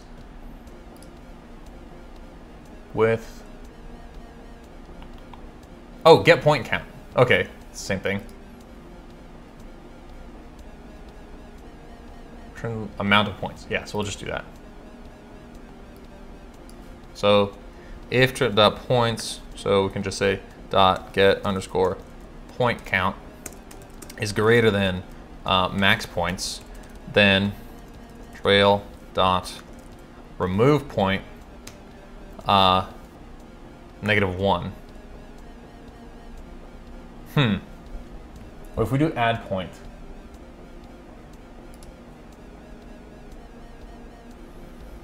So at position, we want it to add it to the front of the line, and we want to remove things. Oh, this adds it at the end. At position 0, I guess, right? No, we want this to be -1, and we want this to be 0. Okay, and then let's see. I didn't think so. Okay, so the problem, say print hi, make sure I'm running this. Okay, what are these?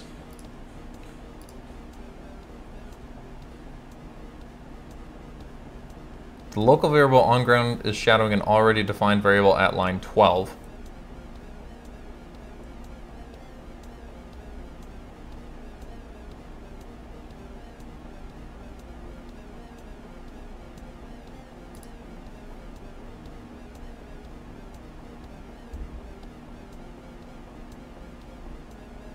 Oh, yeah, we don't need this.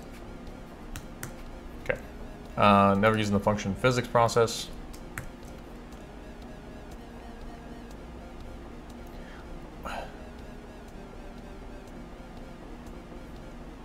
Why is -1 out of bounds? That should always grab the last thing on the list. Remove point. Max points. Try that. Okay, so that should end, that should remove from the end of the list. Now, the problem that I'm seeing is that essentially this is because it's moving with the player, it's spawning all those same points and it's moving with the player. So there's a few things you could do. One would be to simply, you know what? Here's what I'm gonna do, maybe. Here's what I might possibly potentially do. So we're gonna go back to this scene, and I'm going to go this, and I'm gonna add, yeah, I'm gonna add a script there, okay? Then I'm gonna go here, and I'm gonna rip that, stick it in here. Okay, then we'll go in here. Okay, and then we're going to need, so we don't need this anymore.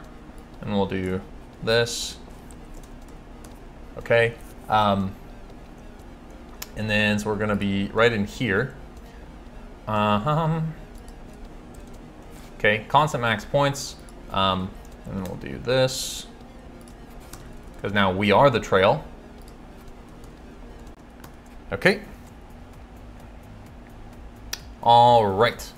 So, what we're gonna do here is say, function underscore ready. We're going to say, so I want to do parent or var. Should I put this right here? So say var parent, okay, undefined. Actually, we could do it this way. On ready var parent equals get underscore parent, and then we will say function underscore ready parent dot remove child self, okay, and then we'll say parent dot get underscore parent dot add child self. Okay, so that might have been a little bit complicated, but essentially what I just did is that, so all you gotta do is stick this in the scene, Then what it's going to do is going to get our parent, so we have access to that parent. We're going to store that. And then so we'll do this. This will be parent.global position here. And then after we get that information, then we're going to unparent ourselves, or unparent ourselves. So we're going to remove ourselves from that parent and reparent ourselves to another node that's not moving. And then we're going to put these points there locally. So I think this should work. Although we might have some issues with some stuff. Let's see. Okay, we got some issues. What's going on here? Parent node's busy setting up children. Remove node failed. Call deferred. Yeah, so we can do that for sure. So call underscore deferred. Remove underscore child self. All by myself. We're also not calling the function physics process raw underscore trail. Okay. Call deferred. Get parent dot call underscore deferred add underscore child self. Okay. And now let's give this a shot. Woo! Hey! What's going on, everybody? My name's Aaron, and I just coded a trail. Hell yeah, dude, that's sick.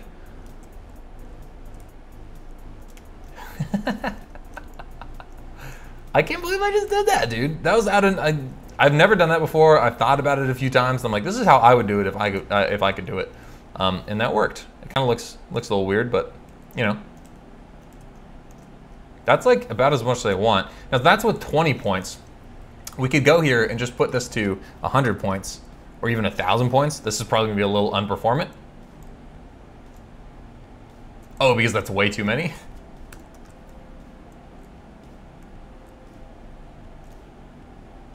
That's way too many. Let's do like 50 points.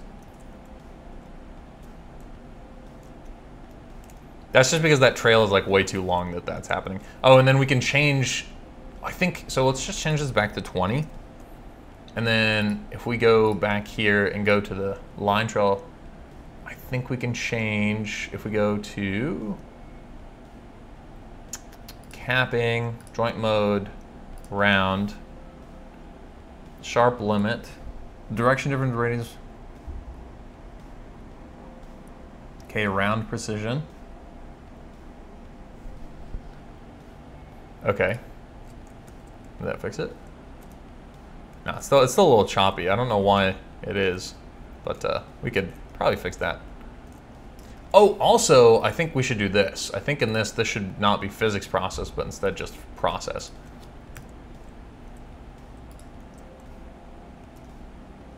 I guess it doesn't really matter, but yeah.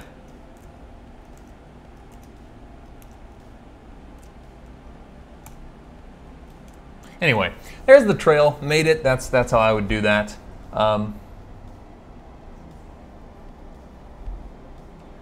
Yeah, you could use a particle system, but I just like, you have to emit so many particles. Not that that matters as much because you'll be using the GPU, but yeah, I think this works just fine. Although this uses the CPU, of course. So yeah. Colder than Alaska? I totally forgot Alaska counts. It totally does. And no, it is not colder than Alaska. Definitely not. Our cheesy neighbors to the east are all right. There's a Chiba Hut in Madison, so that's good. Where are you from, dude? Yeah, wow, so you've been to Madison, dude. Yeah, we used to go to the Chiba Hut all the time. I've actually only been a few times, but my friends used to go there like every day. Everyone else in my friend group were huge stoners, so they fit right in.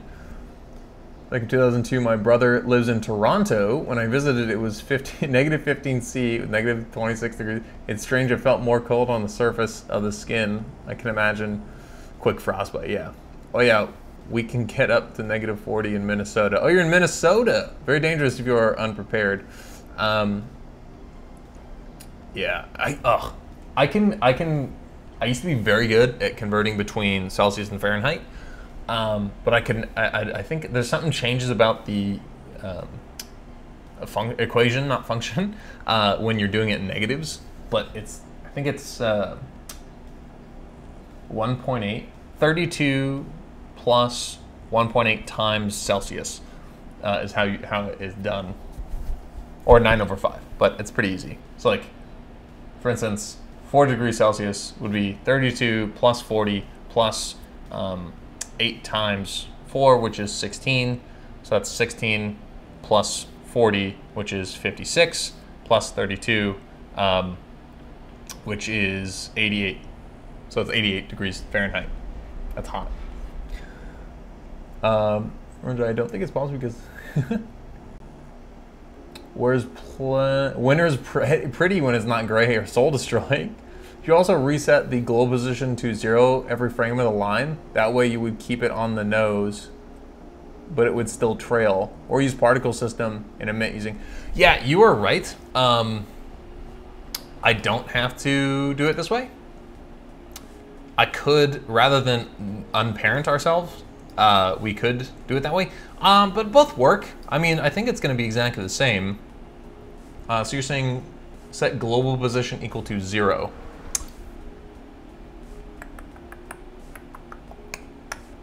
Yeah, that would actually work. Yeah, that would work. But I think I like this. It's nice. And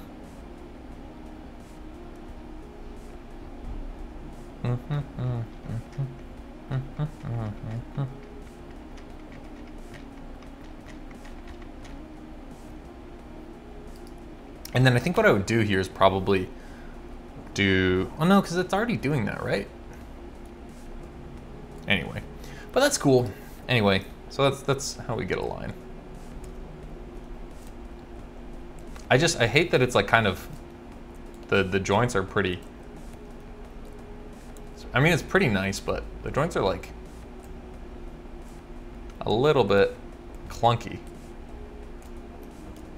But I guess it's just because our action's clunky, right? But we could, oh no, I see. But we could fix that potentially. Like here, this is pretty nice but it's because like if you go like this and then stop, like our actual action is changed like that. But the way we could easily do that is just to kind of lerp in between 2 points, or make some kind of circular function to interpolate between 2 points, like a circular interpolate, but I'm not going to. That's fine for me. Remember, if anyone has any questions, you guys have priority. We don't have computers or school internet. I use my mobile, and oh my god, I'm so sad. So I don't have an idea how to teach them something.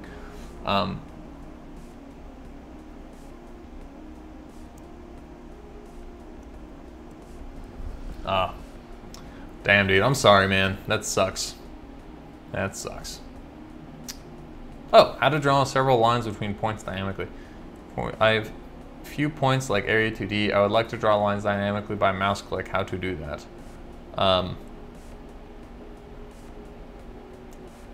Let's see. Click. Okay, what's the click function? Line, dot, add point, get global mouse position, create a line to view. Okay, I guess we'll do that real quick, huh? Oh, and yeah, I'll just comment. Make sure that you use local chords for line 2D. So it would be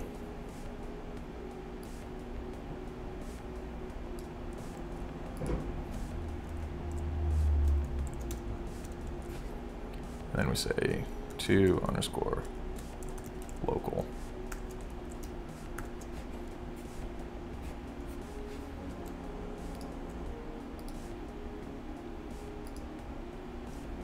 There we go. Okay, cool, cool, cool. That's all I wanted to do. Make sure somebody is a little less lost if they get hit by that same thing. Okay, best way to secure central in Android game. So we had to change the camera 2D frame color, collision damage of 2 enemies. I do want to share a quick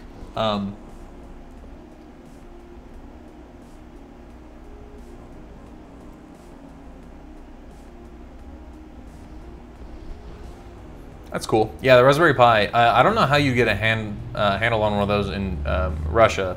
I'm assuming you're in Russia. I don't know. Maybe you're just Russian.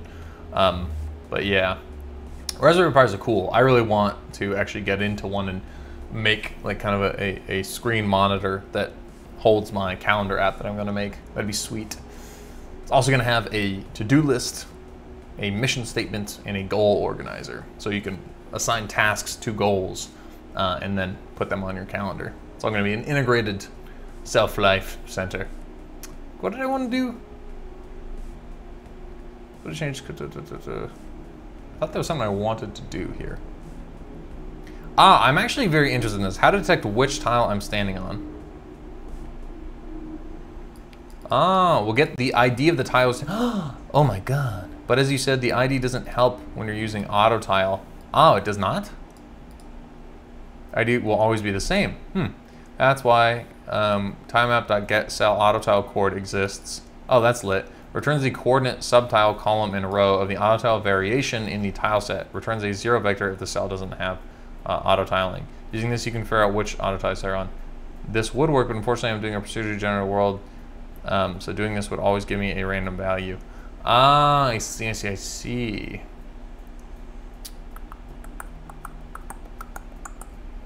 Okay, see. So IDK, if this would work. So my theory, I've thought about this because, for instance, you might want to do this if you're running and you want to play a different footstep sound, depending if you're running, depending if you're running on dirt or like metal or something like that. So you basically have a raycast 2D pointing down. Then you can query. Actually, I don't know if that would work. I'm not going to post it. Because it's essentially, I think if you're using auto tile, it's not going to work. Yeah, I don't know. But essentially, when you use the raycast 2D, you can say get colliding body, but it would just return the tile. I mean, I'm sorry, the entire tile thing, not where you are. So that is difficult. I wonder if you could attach variables. Huh.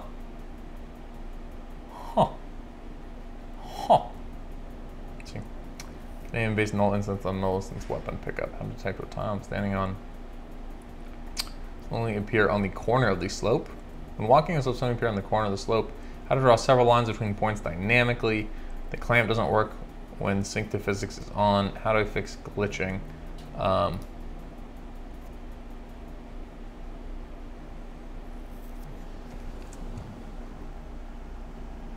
Okay, thank God, because I'm, okay, wait, can you explain why the get auto tile ID doesn't work for procedural world? I'm confused by the person's question.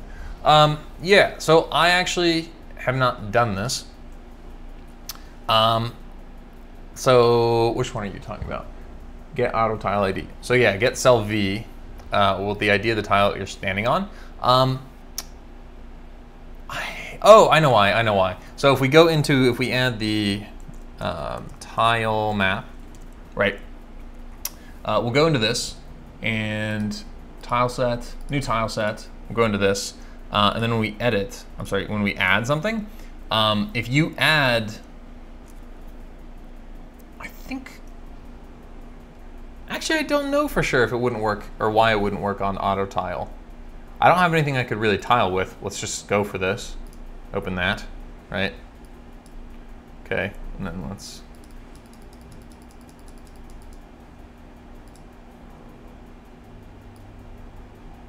Oh, I want to turn snap on. Oopsies. You got to do this to turn snap on. Okay, so that.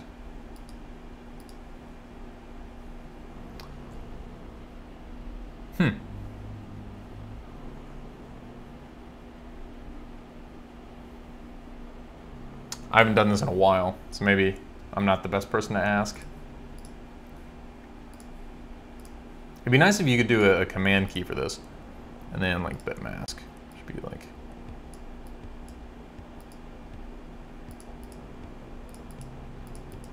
think that should work. And then if we go to the tile map here. Ah, or not. Oh, I see, that's why. Okay. So, let's delete that. I feel like that should work, right? Because we have right here, we have 0, 1, 2, and 3. So it should be able to give you which one it is.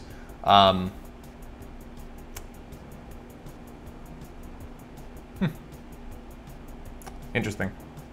I feel like if you're using, but the whole problem here, the point is that like if you're using a procedurally generated thing, you really don't need to use auto tile, right? Oh, you don't need to, but then you have to manually like connect dots to make sure the tile looks normally.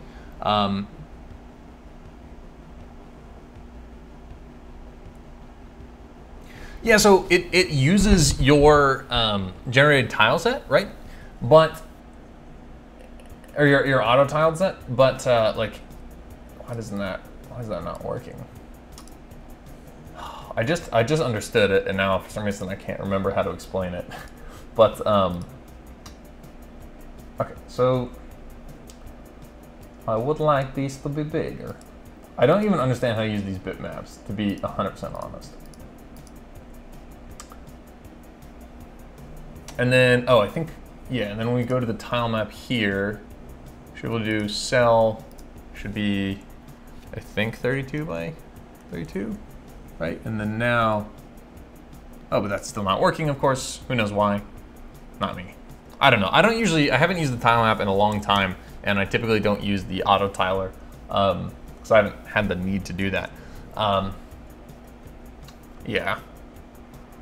I feel like it should still work, but I digress. I don't really know, so apologies for that. It's something I should probably look into, but I haven't had the need to. How to make player jump to mouse position. Currently have a player moving towards the mouse position using this example. Okay, now, wow, that's awesome. Kids can code, still active here. Now, how would I achieve jumping to the mouse position? Currently my script is this.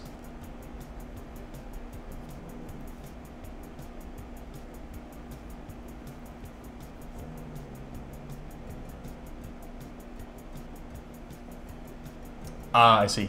So he's kind of like just copy and pasting code, doesn't know how it works. Is this?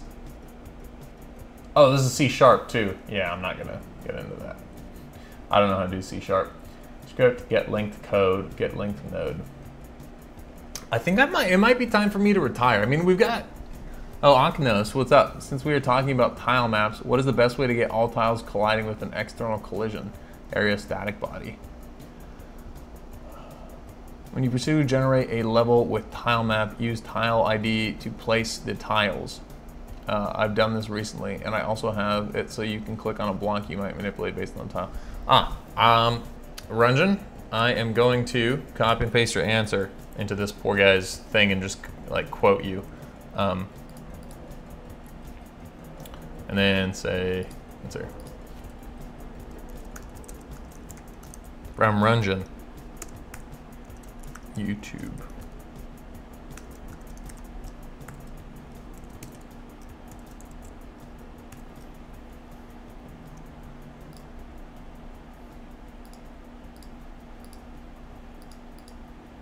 I always accidentally auto-connect or auto-correct your name to Rungeon, but when you proceed, okay, cool. Anything else you'd like to add?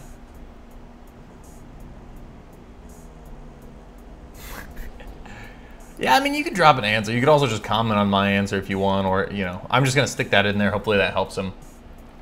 Oh, I'm so sorry, Beanie. I just banged her head against this thing. I got my dog with me. She's passed out right now.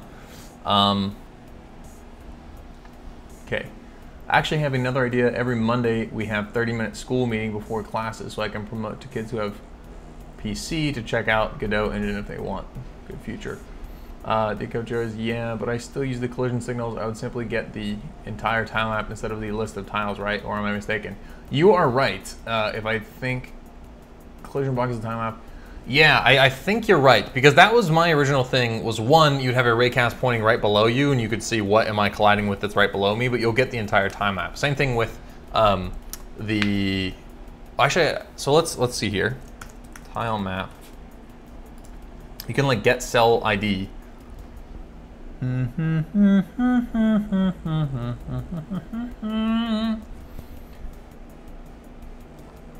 So get cell auto tile chord. Oh, okay, yeah. Get cell V, so that's a position. Mask bit. Get collision layer mask bit. Get mask bit. Get used cells. Maybe you could add groups to them. Get used cells by ID. Returns an array of all cells within the given tile index with the given tile index specified in ID. Okay, that's not what you want. Cell quadrant size, so no, that's what we want either. I think he said get cell V, but this returns a vector 2. It returns the tile index.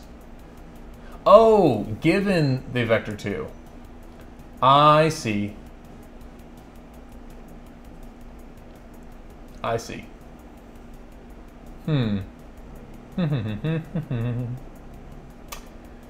Huh. Get collision layer bit.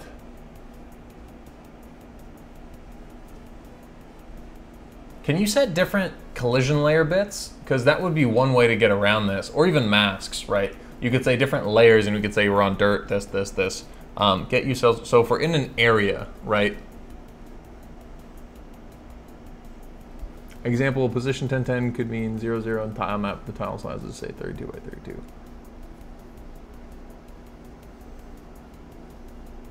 That will return the ID based on your mouse position. Okay, that's crap coding. Set them up. Yeah, get cell, that's the one, but tile map chords are not the same as in-game chords. So you have to convert the game's chords. Oh, well, are they local chords? Because then you could just do to local get global mouse position. But in this case, you might want something that area 2D is on to answer Akana's question, which is a little more challenging. To be honest, I don't think using an area 2D would be the way to do it.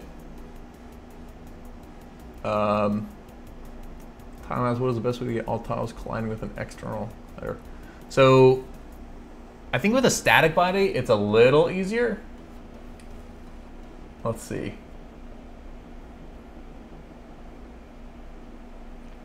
Get cell V will get the ID of the tile you're standing on. Will it though?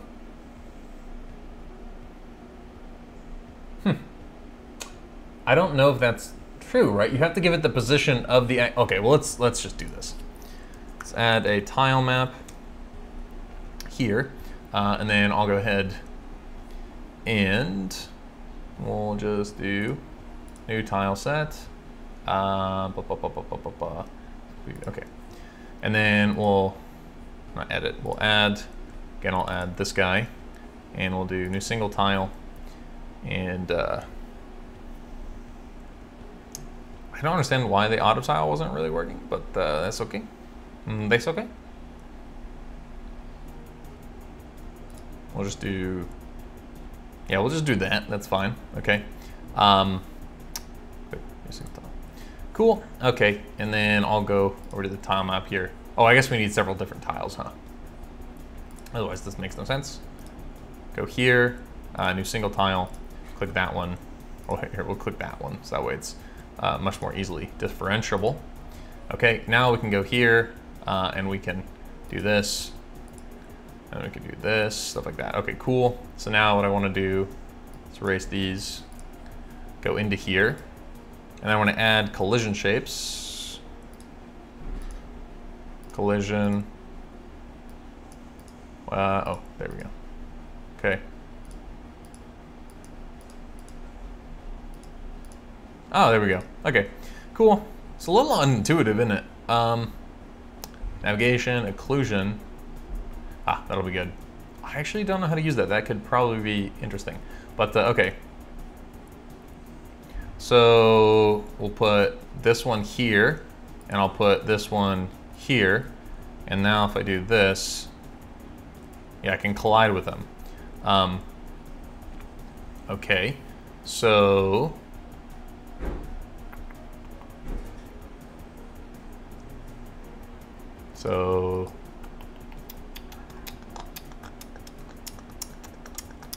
let's look. So if I go to the, back to this. Your problem. So get colliding. So contrast, blah, blah, blah, blah, blah.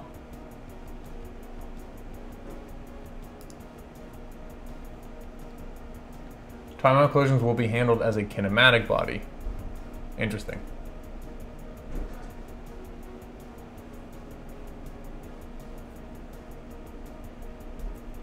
Collision layer, collision mask, occluder light mask.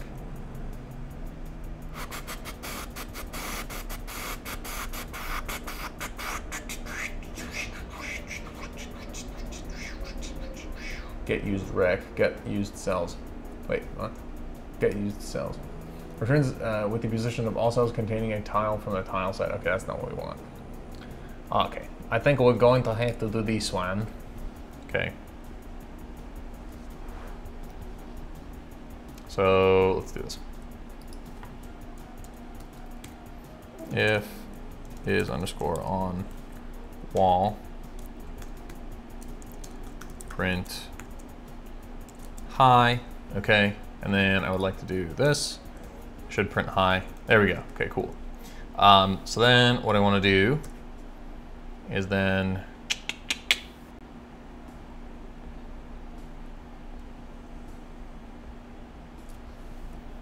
well, this is not the best way to do this by any means whatsoever, but we can do, this is just to, so this is not how you should do this. You should probably make this either an auto load or maybe give the TileMap a script. I don't know. Rungeon is probably the better guy to ask about this.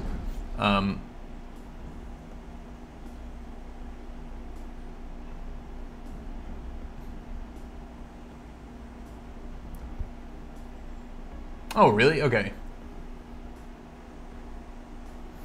Yeah, I mean, all right, so get parent dot get underscore node TileMap.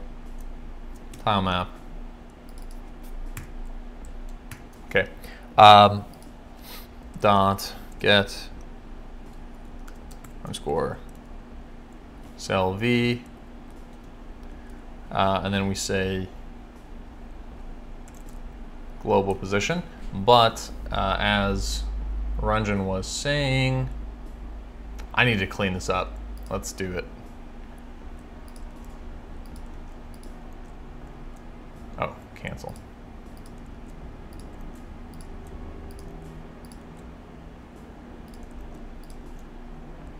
No, never mind, that wasn't important.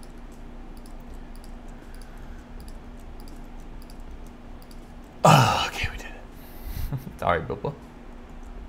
Okay, TileMap. So we go to get cell v. Does it tell us? The cell it notifies us. Okay, so why doesn't that work? Why? What are you saying, Rungeon? Why can't this do this? How to joystick for touchscreen. Is this the same kid who was spamming me before?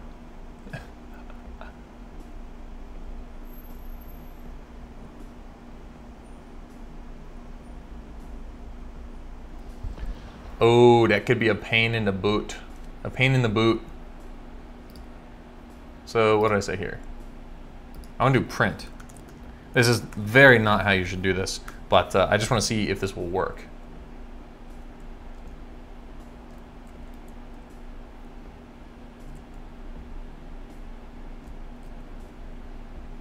Oh, wait a second. So that's one. And then if I go here and I add another one, oh, it's not gonna let me do that. There should be no -1. I don't know. I don't know how that works. Well, dude, I thought I told you last time, if you come in here and just spam stuff, I'm not gonna answer your question. But I do think that is a good question, so if you're polite, then I'm happy to answer it, actually.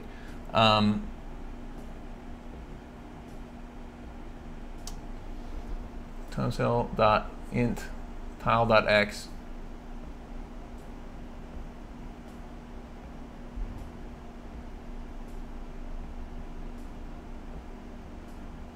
I don't know. Yeah, I think you should ask Rungeon because I don't know how to do this. But with the joystick thing, I will go ahead and just show you some code that I made for that exact purpose. So this will be knockback and movement. Okay, right to main. All right. Maybe I'll toss it in the. Well, here we can actually just open up Godot. Is it no GamePad client? Okay, there actually is already a pretty good tutorial on this online, which I wish I knew about before I made this, because I saw it after and I'm like, ah, that's exactly what I did, but it took me hours to figure it out. GamePad, icon, join server. Oh no, I think I put it in buttons. Yeah, here we go, joystick. Okay, so here it is. It's a text direct, which is the base, and then we have a touchscreen button, which is this part right here. If I go ahead and, oh, I guess I can't get rid of the collision shape or make it not shown. Oh, shape visible. My throat is dying right now. Yeah, so here it is. Now, I think I have it so I can simulate this. Yeah, so you can see what it does here is that you have to touch it in order for it, once you do, if you release it, it goes back, it snaps back to the center. If you press and hold it, then it will follow your mouse, or in this case, a finger, only as long as it is around this circle, just like that. And what we're doing is we're getting an intensity and an input vector. So what direction is it putting? And that's all happening. So if we go into my code here, so I've got a joystick. This is the outside touchscreen button, again, the inside. And we go here, and then I've connected, let's do this. Yeah, the pressed and release signal, so that's important. So some of these things are gonna be very specific to me, but I'm using the input event thing here. I am also using, yeah, ignore this. This is just to make sure it centers itself, which is also very specific to me. Okay, so released, pressed, calculate input. Okay, so quickly I'll go over calculate input. This is, actually no, I guess, I haven't looked at this in a long time, so let me actually quickly read over it. If held, if not held, check. Held check equals true. Current touch index equals event.getIndex. Okay. Okay. If event is input event screen drag, or event is input event screen touch, and event.getIndex equals current touch index. Oh, this might be more I don't remember how exactly I did all of this. I can just yoink this, or you can just yoink this code. I can toss it in there if you want. So, essentially though, this might be the part you try not to understand, even just like up to here. But this is the part I can still explain to you. So we calculate a desired joystick position, right? And the reason we calculate a desired is to make sure that it doesn't pass our outer edge of the circle, right? Because you can see that if I run the scene, it is limited to the circle. So even though, so technically right now, the desired position would be over here, right? When I go like this is the desired position, but then this is the actual position, right? So that's why we calculate a desired and then set the actual position given that calculation. So if our joy position equals event.position minus joystick center, all right? So this gets the actual joystick center, I believe, should be, oh, that's a constant. Where's joystick center?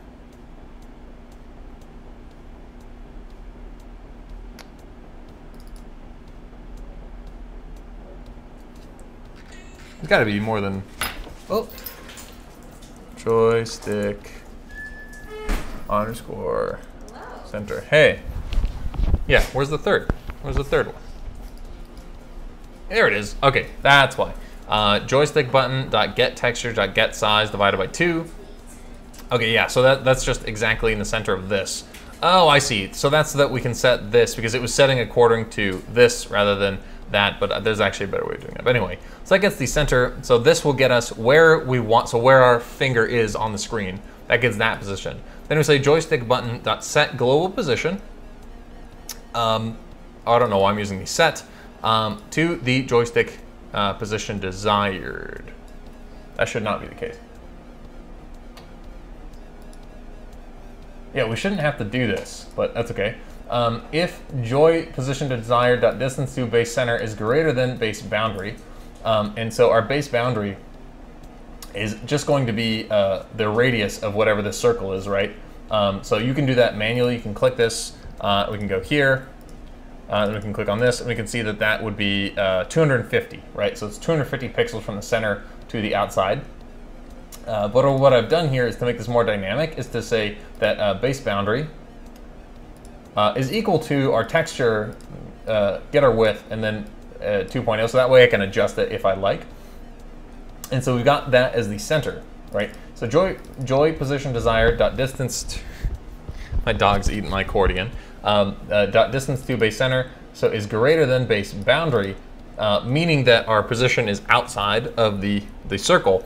Then we set our position, base center, dot direction to, so this points towards that, times base boundary times joystick center. Why am I doing that? Oh, okay. So, yes, now I understand. Now I remember everything. So essentially, we're going to set our position to equal whatever we're pressing. But then we do a quick check, and this happens before it even happens, right? Is that we say, if it's greater than the base boundary, then we reset the position, although this should be set global position. I don't know why I do that. I don't know how it works. But we sent it to be exactly the position of the base boundary. So we get the direction to where we're pressing, right? So if we're pulling this way, put it in that direction. But then we also want it to be times our base boundary. I'd assume this should be minus, but I guess for some reason it's, yes, okay. Plus joystick center. And this will send it to be exactly what it is around the circle. So that's how that works. Then we calculate input. And then we get the intensity differently. This should be within calculate input. I don't know why it is not. But anyway, I don't want to mess with it because it works. Yeah. So, and then pressed and unpressed is where we do these things. So, calculate input, what it does is we calculate a x and y by getting the essentially direction that it is pointing. So the direction of the joystick center from the center of the actual thing. So if it's here and here, then this is the direction. If it's here, then that's the direction like this, right? And then so same thing with the x. Although I don't quite understand why I did this way. Dot y, dot x. Because we could just do input vector. Yeah, I think you should just be able to do this. Input, input underscore vector equals input vector dot direction to, oh no, we need joystick button dot global position, joystick button dot global position dot direction to base underscore center. Okay. Why is that not like that? Dot global position dot because this needs to go in here. Okay. And then, but what I want to do is just instead, I want to see if this works. So I'll say print this. In fact, I'll say prints. And here I'll say test. Okay. And then here I want to say print. Well, actually, we could just do this. Put this here. And then finally, I want to say, not finally, but reg. And then we'll just print our input vector. And then these should be the same.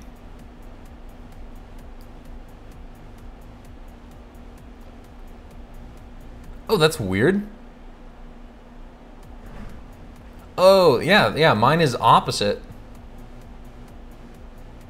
Huh, that's weird.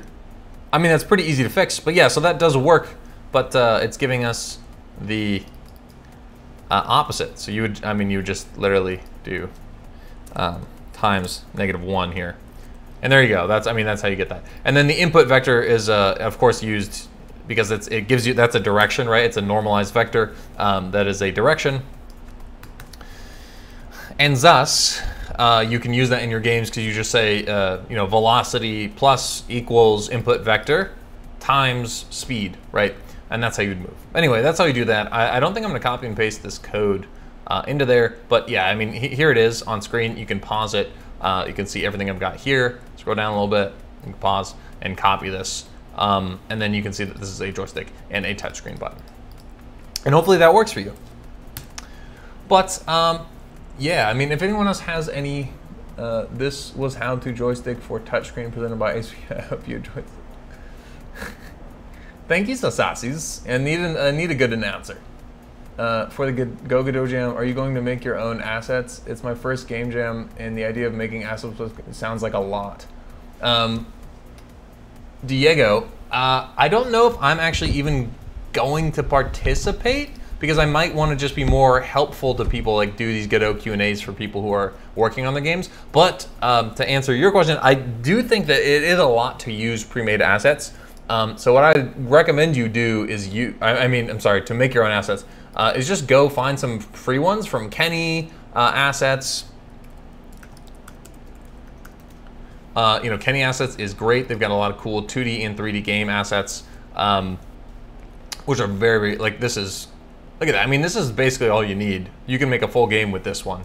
You've got characters, stuff like that. You can breathe a lot of life into stuff like that. That'd be cool. Is this the one? Oh, this is crosshairs. That's interesting. Simple space. There you go. There's a space game. I would definitely try using, wow, that's sick. I've actually never looked at their 2D packs. I've only used this one. Nope, not that one. Was it that one? I've only used one of them, and it was the one for the Jam. And yeah, it was sweet. Anywhozer, yeah, so yeah, I would definitely recommend that you use pre-made assets. If you want to draw and you like it, then go for it. Also, of course, like the first time I did that, what I did is I used pre-made assets, but then it was pixel art, and so once they're pre-made, it's actually pretty easy to then take those and add just a little bit of animation to them in pixel art, which is much easier than doing it yourself, and then that's fine too. So that's one way to do it. GD script, Rungeon. Wait, what? Wedding vows in GD script?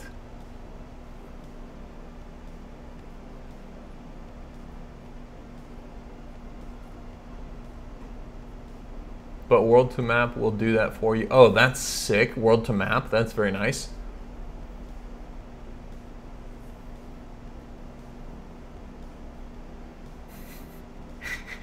Oh, that's funny.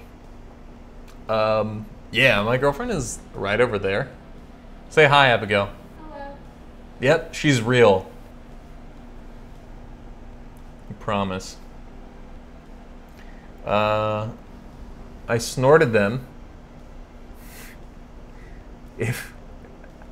If love me, we married equals true. Good. Good, good, good. If married, you property equals mine. Just kidding. We're not in Kazakhstan. Damn, everybody keeps saying about using Kenny, but I never do it. I really should. I won't tell her. It's our secret. I also use, Itch has a lot of great assets as well. So you go to the dashboard here. You can go to, I thought they had like a whole, there we go, assets. I don't know why those, so I guess that's under browse assets. And they have like, look at this. Oh, obviously we want to sort by free. It's like tag free. There you go. Tons of cool assets. Yeah, here's a very popular free set, and I think it's great. Gives you basically everything you need to make a pretty sweet game. So I would definitely recommend checking this one out. Yeah, tons of these cute little pixel art guys, really well done. And yeah, totally do that.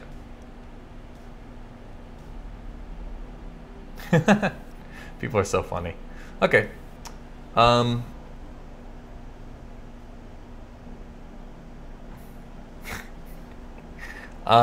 not that smart.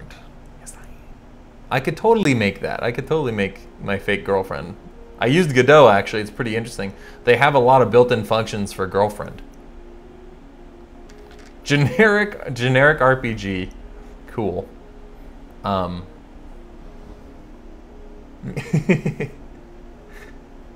Audiophile, even more nerds. Dude, yeah, look, let's check this out. Girlfriend. Girlfriend soundboard. Why the fuck does your girlfriend's chin look like it belongs on construction? So that's sex. I'm jamming! I'm jamming! Wow. They put that in SpongeBob. Hello. How old are you? Fuck. Where are you from? Interesting. It's a little creepy. I'm gonna stop. But that's how I do it. Yeah, my girlfriend's Irish now. Oh, sweet. I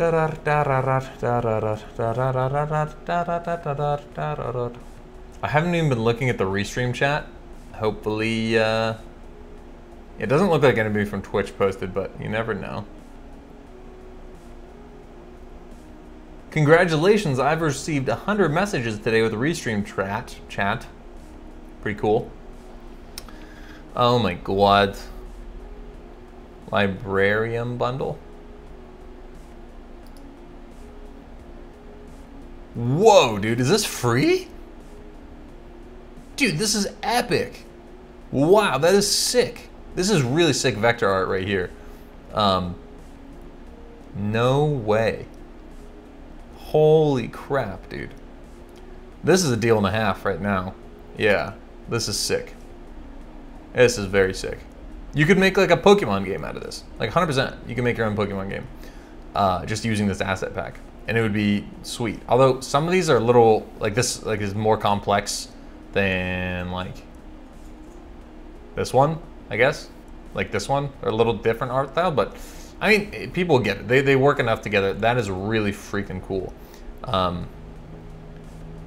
Ash K6 years ago set out with the mission of creating a free comprehensive low static and anime battlers available for users in any game engine, any game project. Over 900 free releases.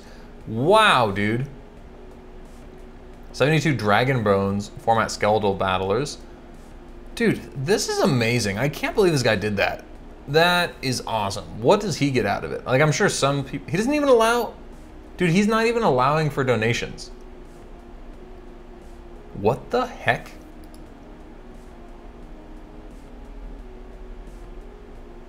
Well, I click download now. Oh, there we go. Okay. Yeah, I mean, I'm hoping people donate because that's amazing. That is awesome.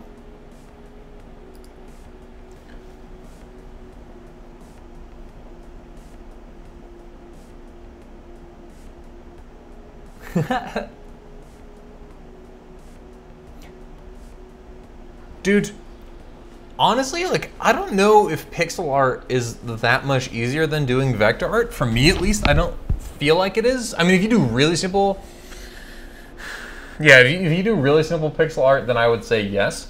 But it's like, I forget who said it, really smart guy, but he said that I didn't have time to write a short note or a short letter, so I wrote a long one. And it's basically saying that, like, it's hard to be concise and think about every word, whereas if you just spill everything you're saying onto the page, it's a lot easier.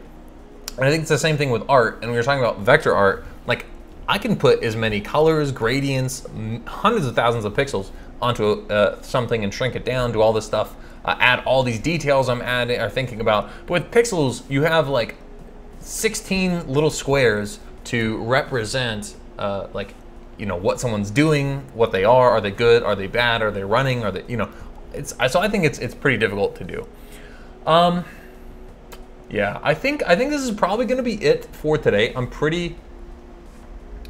Yeah, pixel art animations take so long to do. So long. It's like, yeah. Yep.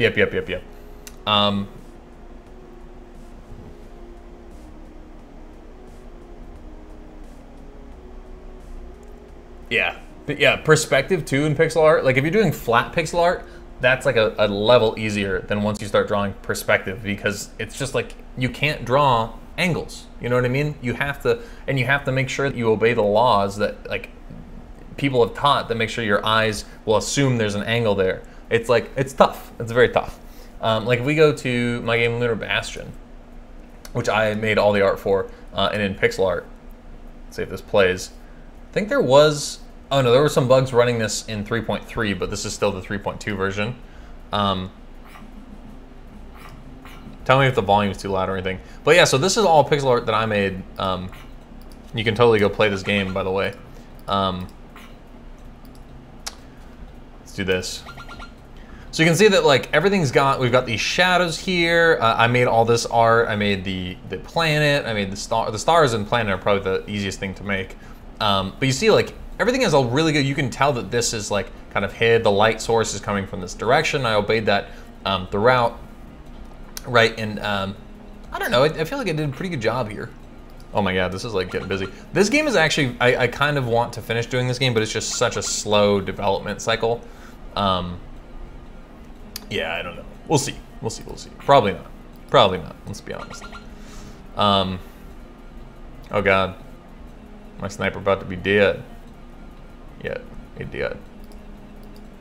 Anyway, yeah, so I mean, but luckily in this game I didn't have to do, this is the only thing animated, I think. Everything else is animated in-game. So for instance, their rotation here is animated in Godot. Oh, although, if you can see here, they've got a right, left, up, down animation. Yeah, I think it's just right, left, up, and down animation for every single style of turret. And so when they rotate, it does that. So you can see that, yeah, pointed down at you, it looks a little different. They also have one side that has the clip and the other side that has the ejection. So on this side, you can see that that's happening, but if he shoots this way, you can see the ejection thing coming out, and then that flashes. So I don't know, but this was very hard. Like I feel like if I made this in vector art, would not have taken me nearly as long. But anyway, that's that. There's that game. And then this was the first game I ever made, and I think the art here is just okay, but like this art was not that hard to do. Let's see, this is by far I think the audio is still screwed up. Yeah, the audio is still screwed up on this thing. So let me just go into settings and turn the turn all those off so that way it's silent. Okay, and so you can see that like, so I made the ship. Oh, why is it not? Wait, it doesn't take WASD? What? Wait, oh, my hand was in the wrong place. Wait, I turned off sound effects. That means I screwed up. I didn't put explosions on the sound effects. Yeah, but you can see I made the bullets. The black hole was actually one of the only difficult parts. It took me quite a while to make. But like most of these things, I made each character in like probably less than an hour, for sure. Like, yeah, I mean, I probably made those bigger, the smaller, these guys, the little ones, for some reason, it actually took me a little while to get right. But the bigger guys, I made much quicker.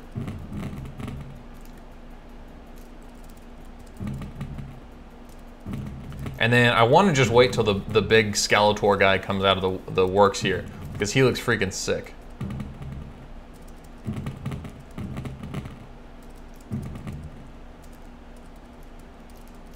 Sorry, I really want, oh, come on, where's the big guy? Now I can just do this. For 3D in Godot, is there a way to make 3D mesh fall them out? Oh, dude, I'm sorry, I can't help you with 3D. I don't know crap about 3D. Oh, look at that. All right, there's the Skeletor. Look at that. That was not that hard to make. Pretty sweet.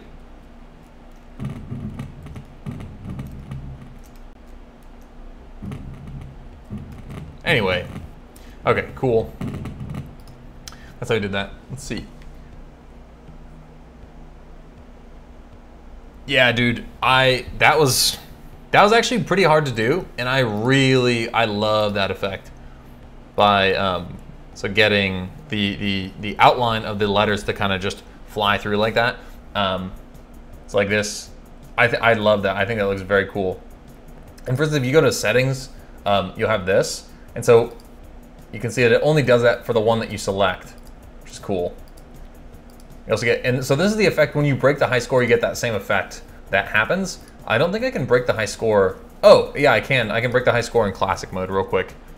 So watch the high score up here.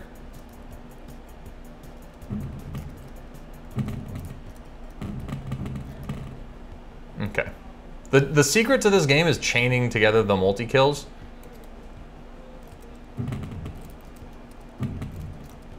Because then that helps your multiplier out. There we go. So yeah, so when I beat the high score, then it changes to the rainbow bit there. And then it also spews out those particles. So yeah, I don't know. I love that. Once I figured out how to do that, that was really cool. This is the first game I made. I learned so much making this game. I still think it's probably my favorite game that I've made. But yeah, anyway. Thanks, dude.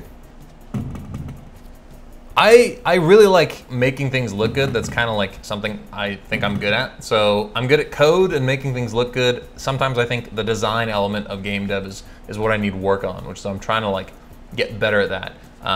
But yeah, we'll see. We will see. Like, you know, the kind of user experience, like rewards versus punishments, balancing it out, making something that's actually fun. You know what I mean? Like I can make something work well and I can make it look beautiful, but can I make something that's fun? And so I think I got lucky with those, you know, the tower defense game, I stole a trope, right? The tower defense, it's, you know it works, I made that, right? The other game, my first idea ever, I was like, I've had that idea for a while and it ended up being actually very fun, even though it's pretty hard. If you go play that, I'm sure some people will, you'll be like, how the hell are you this good at steering that ship? Because it's like everyone complained how hard the controls were. And I don't really care. I want the controls. The controls could not be better. They're always going to be difficult to do, and it's just hard. And it's a skill curve. You have to get better and play it, and it's really tough. And that's kind of why it's fun, because you start finally getting past. You beat the high score and murdering it. So cool. But anyway, yeah. Thank you, dude. Yeah, I don't know. I pay a lot of attention to those details like that. Thank you, Rungeon. I'll be honest with you guys, I'm pretty pooped, but I don't want to like leave because I've got 21 people watching me right now. So please ask me questions, not 3D unfortunately, but any questions you have. I guess we could go through the Godot Q&A, but it didn't look like there was a ton of good ones. So making nodes reusable, I already answered that, just instancing, detect what tile I'm standing on. Rungeon, did you go answer this guy? Nope. Sorry, didn't mean to call you out. Use get on vector components, returned error. Are these the same guy? Work with nested state machines. I'm going to export on mobile. Wow, so it looks like something in Godot 3.0 added this error, which is interesting. To change the camera 2D frame color in the editor. I'll give that. That's a quick tip that I think I can pause out.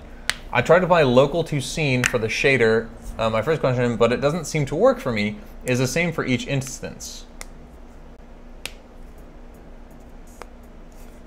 When we see some bigger games made with Godot? Like, in terms of bigger, you mean in terms of their success? Like still indie games, of course, I'm assuming. So, no, not Godot QA. I just want to go to the Godot website. And they should have like a showcase.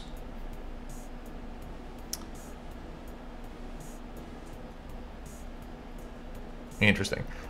There are actually already some pretty successful games out there. I think they're coming more and more. Here we go, showcase. So like, I don't know. Yeah, here's Gravity Ace. I think this game is going to do pretty well, and I think it's a really sweet game. Let's do this. So you can see, I mean, it's just beautiful and it's amazing. This guy, John Watson, who I've already talked about in the stream, is making it here. And I think this game is going to do pretty well. I mean, you can just see some of the quality of games that have been made with Godot. I mean, that's beautiful. That's so cool, dude.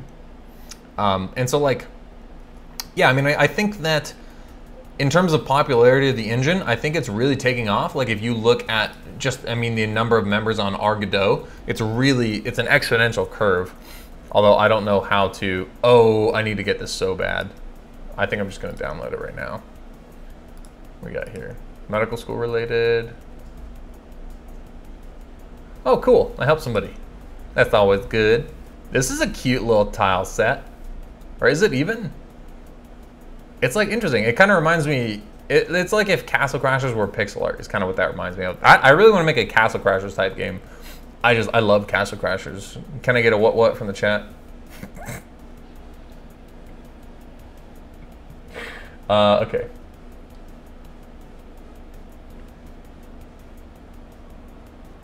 Online, oh, what? The online version of the Godot editor? I did not know there was that. Yeah. Okay, so I want to go back to Buster Bobo because he was saying he has some issues. No way. I've never done this. I just want to see, maybe I could solve your question on this. Start Godot editor. Okay, maybe not. Yeah, it's not working for me. Okay, yeah, so let's go into here. So, okay, if I go into QA sessions, I think it was the second one. No, third one. Apply shader. Okay, and then theoretically I should be able to duplicate this one. Like this. I haven't. Okay, so that's affecting both of them, but it should only be affecting one of them. So if we go to material, here, source, local scene. Which we made unique in each instance of its local scene. It can thus be modified in a scene instance without impacting the other instances of that scene. So there's been some issues with things like this, and I'm really hoping that that's not going to be an issue here. So this is what this is meant to do. So I see what you're saying. I don't understand why that's not happening. Oh, wait, this one's, is this it then? Maybe it's that?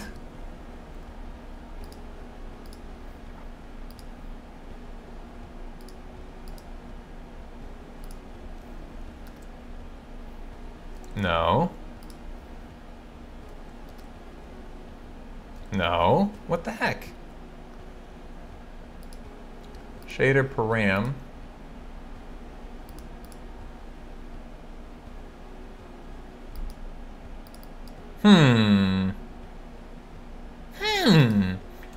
Anyone else want to shout some on Mega project on Mega? Not sure how to share links though.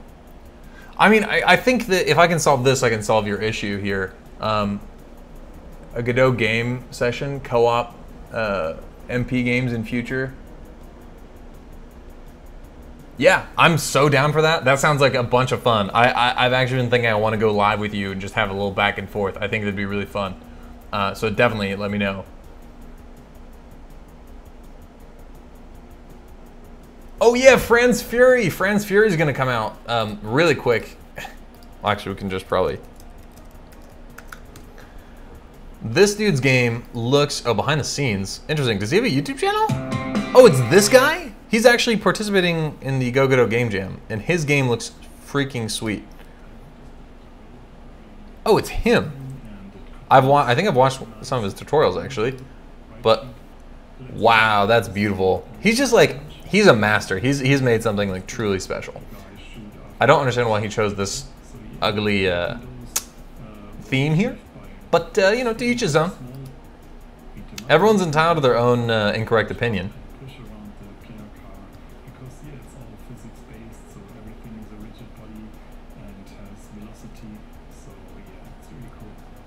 Yeah, and that's sick. Anyway, yeah, that's Franz Fury. It's freaking sweet. Definitely check that one out. I think that one will be a pretty big game. Dude, yeah, it's so juicy. Like every time I watch it, I'm like, I would actually play that game. And I don't play that many games. So I have to be honest, dude, I really don't understand why, because I haven't done this. I've only been told, and of course it says right here, If true, the resource will be made unique in each instance of its local scene. It can thus be modified in a scene instance without impacting other instances of that scene. So it should work, right? But it doesn't. So why is that? What if I remove the script here? What does the script on this do? Oh wait, what was that? Can I not undo that? Okay. What's the script?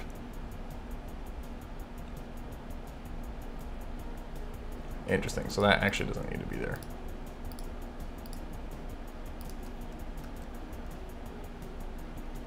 Okay.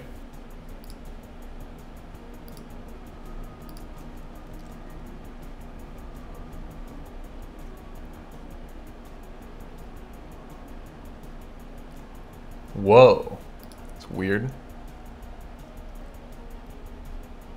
Oh, okay, quit. Oh, nope, that's not what we wanted to do.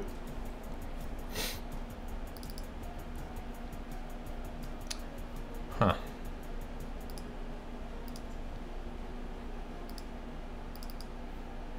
So then this one, yeah, okay. Damn, bro. I don't know what to tell you because this is super duper weird.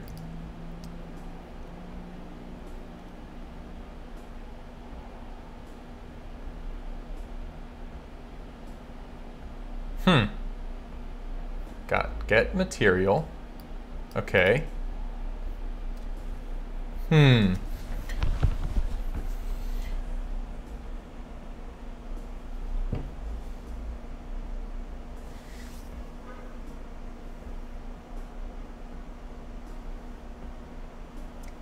Just makes my brain stop working altogether.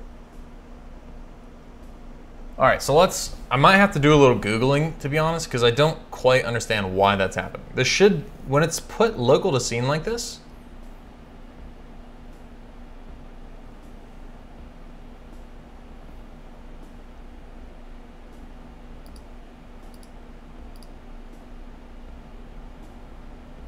maybe I can go into here.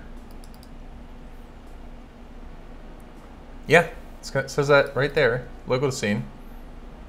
Resource path, the path to the resource in case it has its own file. It will return its file path if tied to the scene. It will return the scene path. Thanks. Whoa.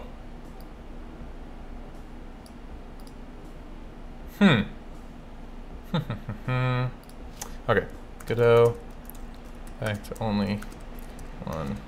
All right, here, we'll do this. Godot, local to scene, shader, not working because I'm sure we're not the first people to.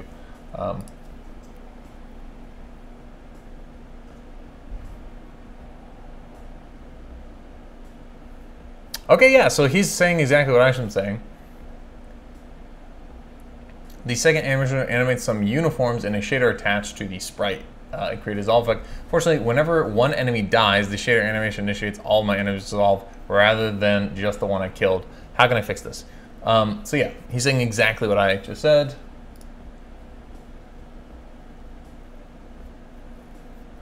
Go to your shader tool resource section, turn on the local.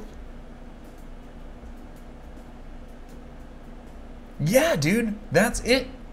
See, look, I think it might be a 3.3 error. That's the only thing I can think of because, yeah, this doesn't have a material. Okay.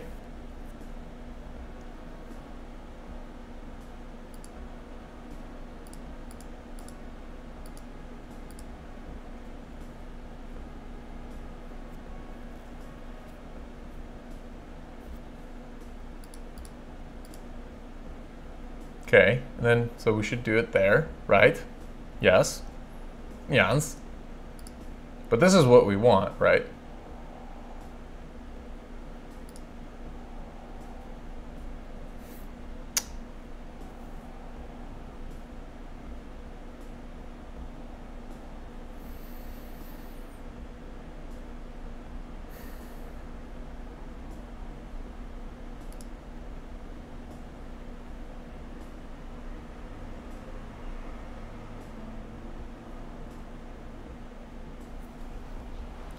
in shader resource. Yeah, dude, that's not working.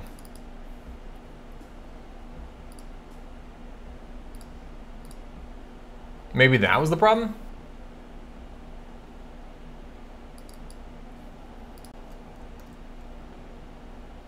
Nope.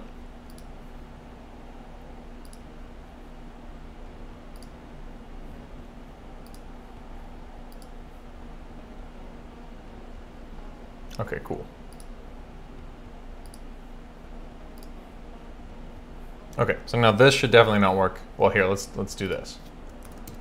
Delete that. We've got this one sprite. We've got both these unchecked. Now I'll go ahead and duplicate this one. I'll move this up the wall. Move this up here. I run this. They both light up. Okay. Now, what I'd like to do is then go into here, material here. Now, if we go to this resource, and I say, what does this say? Material.trez. So it's local to scene. And this one is that one. Why?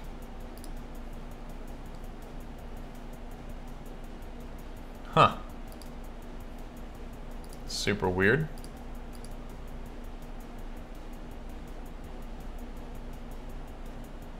Oh, I think I know. I think this needs to be its own scene. Say branch is scene.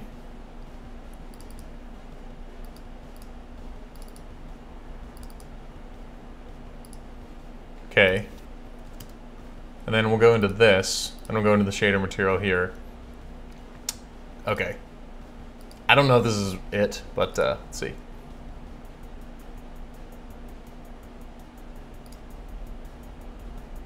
Local scene, this one, okay. Then save this. Now if we go here and duplicate this one, let's see. Please, oh, why?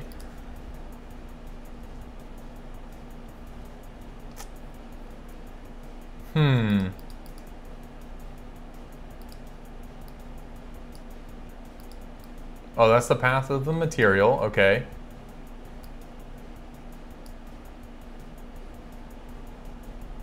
.trez1.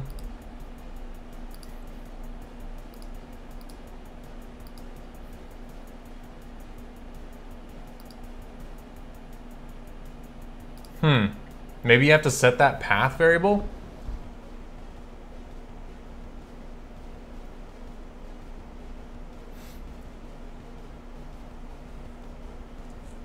Yeah, but see, that's the problem. That defeats the entire purpose. If you have to make a unique shader, what that does is that actually makes, what that would do is to make a whole new copy. We'd have Flash Material 1, Flash Material 2, and if I have like 30 enemies, I obviously don't want that to happen. So that's a big problem. If that is, that's a very big problem. Stacked over each other, I would like to apply a shader on a specific instance scene that's above some other instances. Scenes have a modulated color. That means that blah, blah, blah, blah, blah, blah, blah.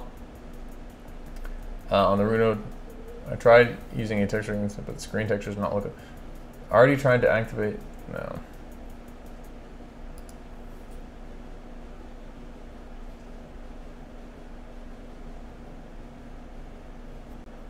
Every time I use instance child scene and try to customize something on that instance, I have to be super careful to make sure every customizable resource has local to scene checked. Otherwise, I end up messing the original scene.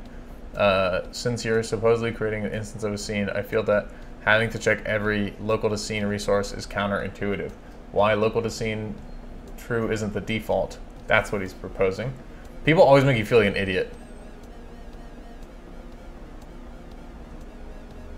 If you duplicate a resource for everything, you'd be wasting CPU cycles and memory on that. Also, sometimes you actually want instances to be shared across instances.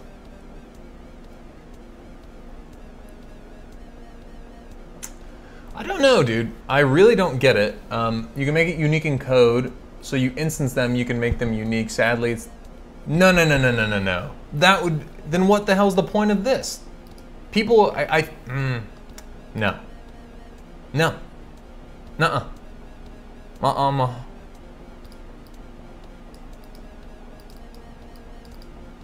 Trez 1. So if we do this and then run this, okay, now if I go back here, it would have set this automatically.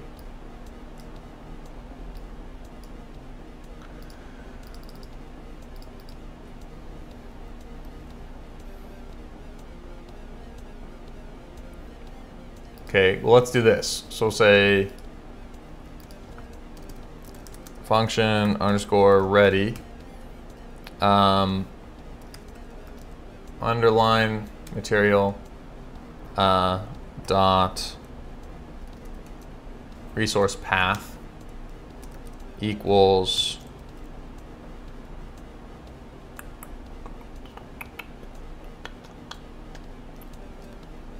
and then this would be %s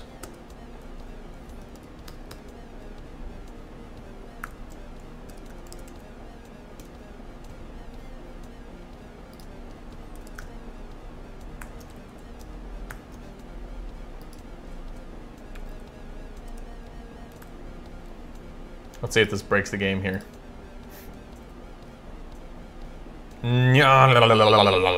Okay.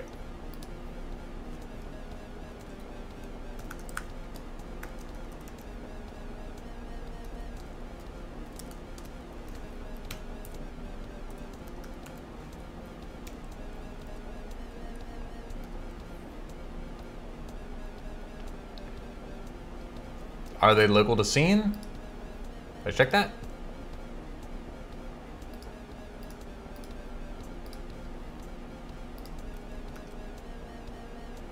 Ha ha ha ha ha ha ha ha. Whoa. Who's the best? Say it. Oh, I don't know why that happened, but dude. Okay. Is that really what it takes though? Like, should I have to do this? Oh, now we need to do pass, but. Okay, so it actually has nothing to do with this code. Or is it because now they're set to that? If I make if I instantiate these, I wonder if it does it differently. So let's go back to this. Now let's check this. So it still says 1 there. Okay. So now if I go here, oh, but I bet you if I go this and I click editable children.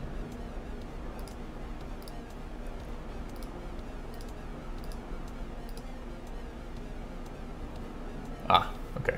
Well, it's just did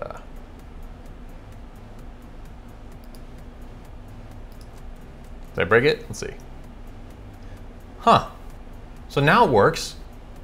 I don't understand what I don't think I did anything differently there. I don't know if Buster Bodo or Bobo is still here, but I don't know why that worked.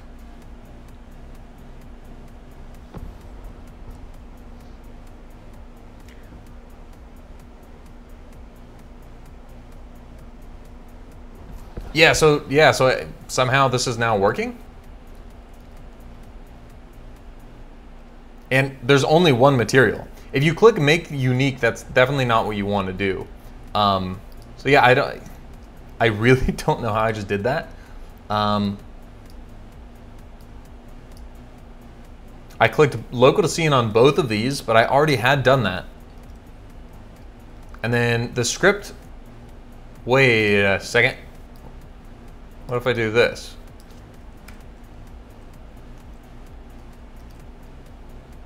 Nope, okay, good. It's like, what if they just needed a ready function? You never know, sometimes there's weird bugs like that. But that's okay, I mean, so that's how it worked. I also wonder that if you were to instantiate these through code, if you would have that.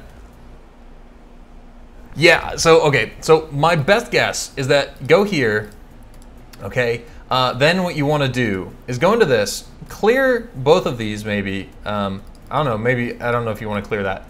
Undo both of these, okay. Then I run the scene, okay. Then I'm going to come back into here, click local to scene on both of these guys, like that. Save this, okay, and then I'll run it here. Yeah, it's still working. So I guess just try that. Try refreshing like everything here. And just clicking local to scenes. So both of these local to scenes, there's 2 resources. Make sure they're checked. Uncheck them, delete everything, reset it, and then try it again, because that is how it should work. That's the whole point of this, right? And there we go. So that makes sense. So Godot is making copies of them, but it's making copies of them in the background, right? And it's temporary copies. So that's why this works right there. Yeah, so I'm glad we could figure that out, I think, kind of. Tell me if that works for you. Take Atlas texture and apply wind shader. I wanted to set that shader to be customized for each frame based on the row. Well, I don't know about your specific situation, but if you go to the shader material for that and do this, I think it should hopefully work for you. Remember, uncheck, redo all that. I don't know why. So my idea, I'm just trying to illustrate this is a very similar, not a similar shader, but I've just got a shader that has a parameter that I'm adjusting from the scripts of each of these guys separately. Yeah, okie doke. There's that. Feels good, feels good. Go ahead. Oh, no, I guess I closed GitHub. Okay, so shader fix.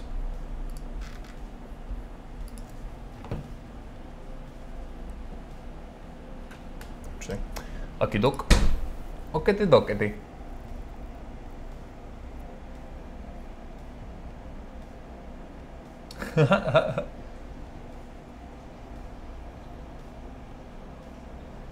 Yeah, the very first shader tutorial I've ever seen talked about that, so thankfully, yeah.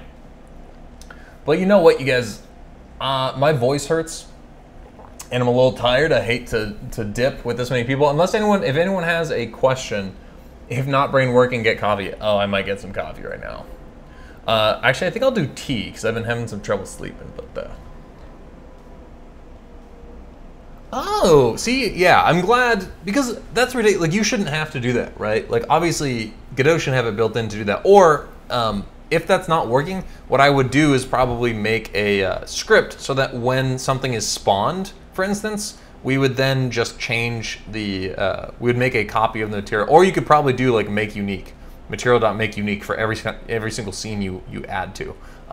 Yeah, but what make unique is for is to, like, actually, if I wanted to make 2 particle nodes, I wonder if Particles has it, but if I wanted to change the actual, like if you wanted to change this value here, right? This is going to be reflected throughout, but yeah, I guess I don't know what I'm saying. Like if I'm making 2 particle nodes, right? And I want to do one that's basically I particle one that's an explosion that's green, whatever. But then I want to have an explosion that's red. Well, let's just say I wanted to do it this way. Yeah, okay, I'll stop. My girlfriend is telling me to stop. Then you wouldn't like do local to scene. You would make unique and makes a whole separate copy of it. Then you save it, and then you have 2 separate things. But yeah, so. Yeah. That's me. I will really quickly again plug the Godot Game Jam, and I guess I'll leave the stream up for a little bit in case, because it seems like we got a little good community going here. Although I will drop my Discord invite link again in case anyone wants to join, or you can just join Rungeon's because I'm in there quite a bit. So let me quickly copy this. Okay. Just like that. Why no worky? What the hell? Oh. It's weird. Okie doke. Cool. So there's my Discord link. And then I quickly also want to link everybody to the Godot Game Jam. Hey, we almost got to 60. That'd be cool. This is a game jam I am co-hosting. It's a really great first game jam. Godot exclusive, por supuesto. Yeah, thank you, Sosasis. Thank you, everybody, for coming out. This has been really cool. Again, I'm gonna leave the stream up for a little while so everyone can chat, and I'll come back and check if the concurrent viewers has dropped to where I think I can just end the stream and it won't mess up with you guys. But feel free to join the Discord and chat in there. I also have a questions tab, which has not been used too extensively by people. But if you would like to ask me a question and I'm not on the Q&A, I'll probably go ahead and answer your Q&A just right here. You can see we've got a little bit of action. One question from this guy. And yeah, I'll answer it right there. I also it might inspire me to do a live stream. And if I think your question is really helpful, then I might just bring it to the live stream later, but still answer it right away. So yeah, just go ahead and join that. Also join Rungeon's Discord. I'm sure he can toss you guys a link to that. You can probably ask in my Discord so he can actually, because you can't send links here. But yeah, that's about that. So thank you guys. Oh yeah, I guess I should probably also show that. So if you go to my channel, I've got quite a few beginner tutorials if you've never used Godot before, or any programming language. I have the Non-Coder's Guide to GDScript, which teaches Godot as if it is your first programming language, though it's kind of a bummer because for people who have learned other programming languages and want to learn Godot, this is a little slow for you. But I think that this course explains GDScript and Godot better than anything I have seen out there thus far. So, you know, go ahead and maybe check this out, watch it on 2x speed if you do know how to code, but you're new to GDScript. I think this will walk you through some very basic stuff, and it covers basically all the basics. Currently right now, there's only 9 episodes. I think I'm gonna make episode 10, maybe not today because my voice really hurts, but maybe tomorrow I'll make episode 10 and just drop that guy. And yeah, so there's 8 episodes right now. It's covering up to an intro to signals, I think. Yep, signals. So I introduce signals, and we start with our intro and making our first scene, and then what are variables and functions. So literally that basic. So yeah, thank you guys so much for tuning in. I think I need to hop off because my girlfriend's studying for, she's in medical school and she has an exam on this Friday. So yeah. Oh yes, and again, let me drop that link as well real quick. All the answers to everything in this here is located in this GitHub directory, and I believe I pushed the most local changes. Yep. Okay. So we'll go ahead and do that. Actually, now I'm realizing I just saved something so clearly. Oh, no, okay. Anyway, yep, there we go. So I'm gonna go ahead and again leave the stream open for a little bit. And yeah, thank you guys so much for watching. Join the Godot Game Jam if you can, you know, if you think it would be a good experience, and I do. So yeah, my brain no work. So thank watch. Bye, good.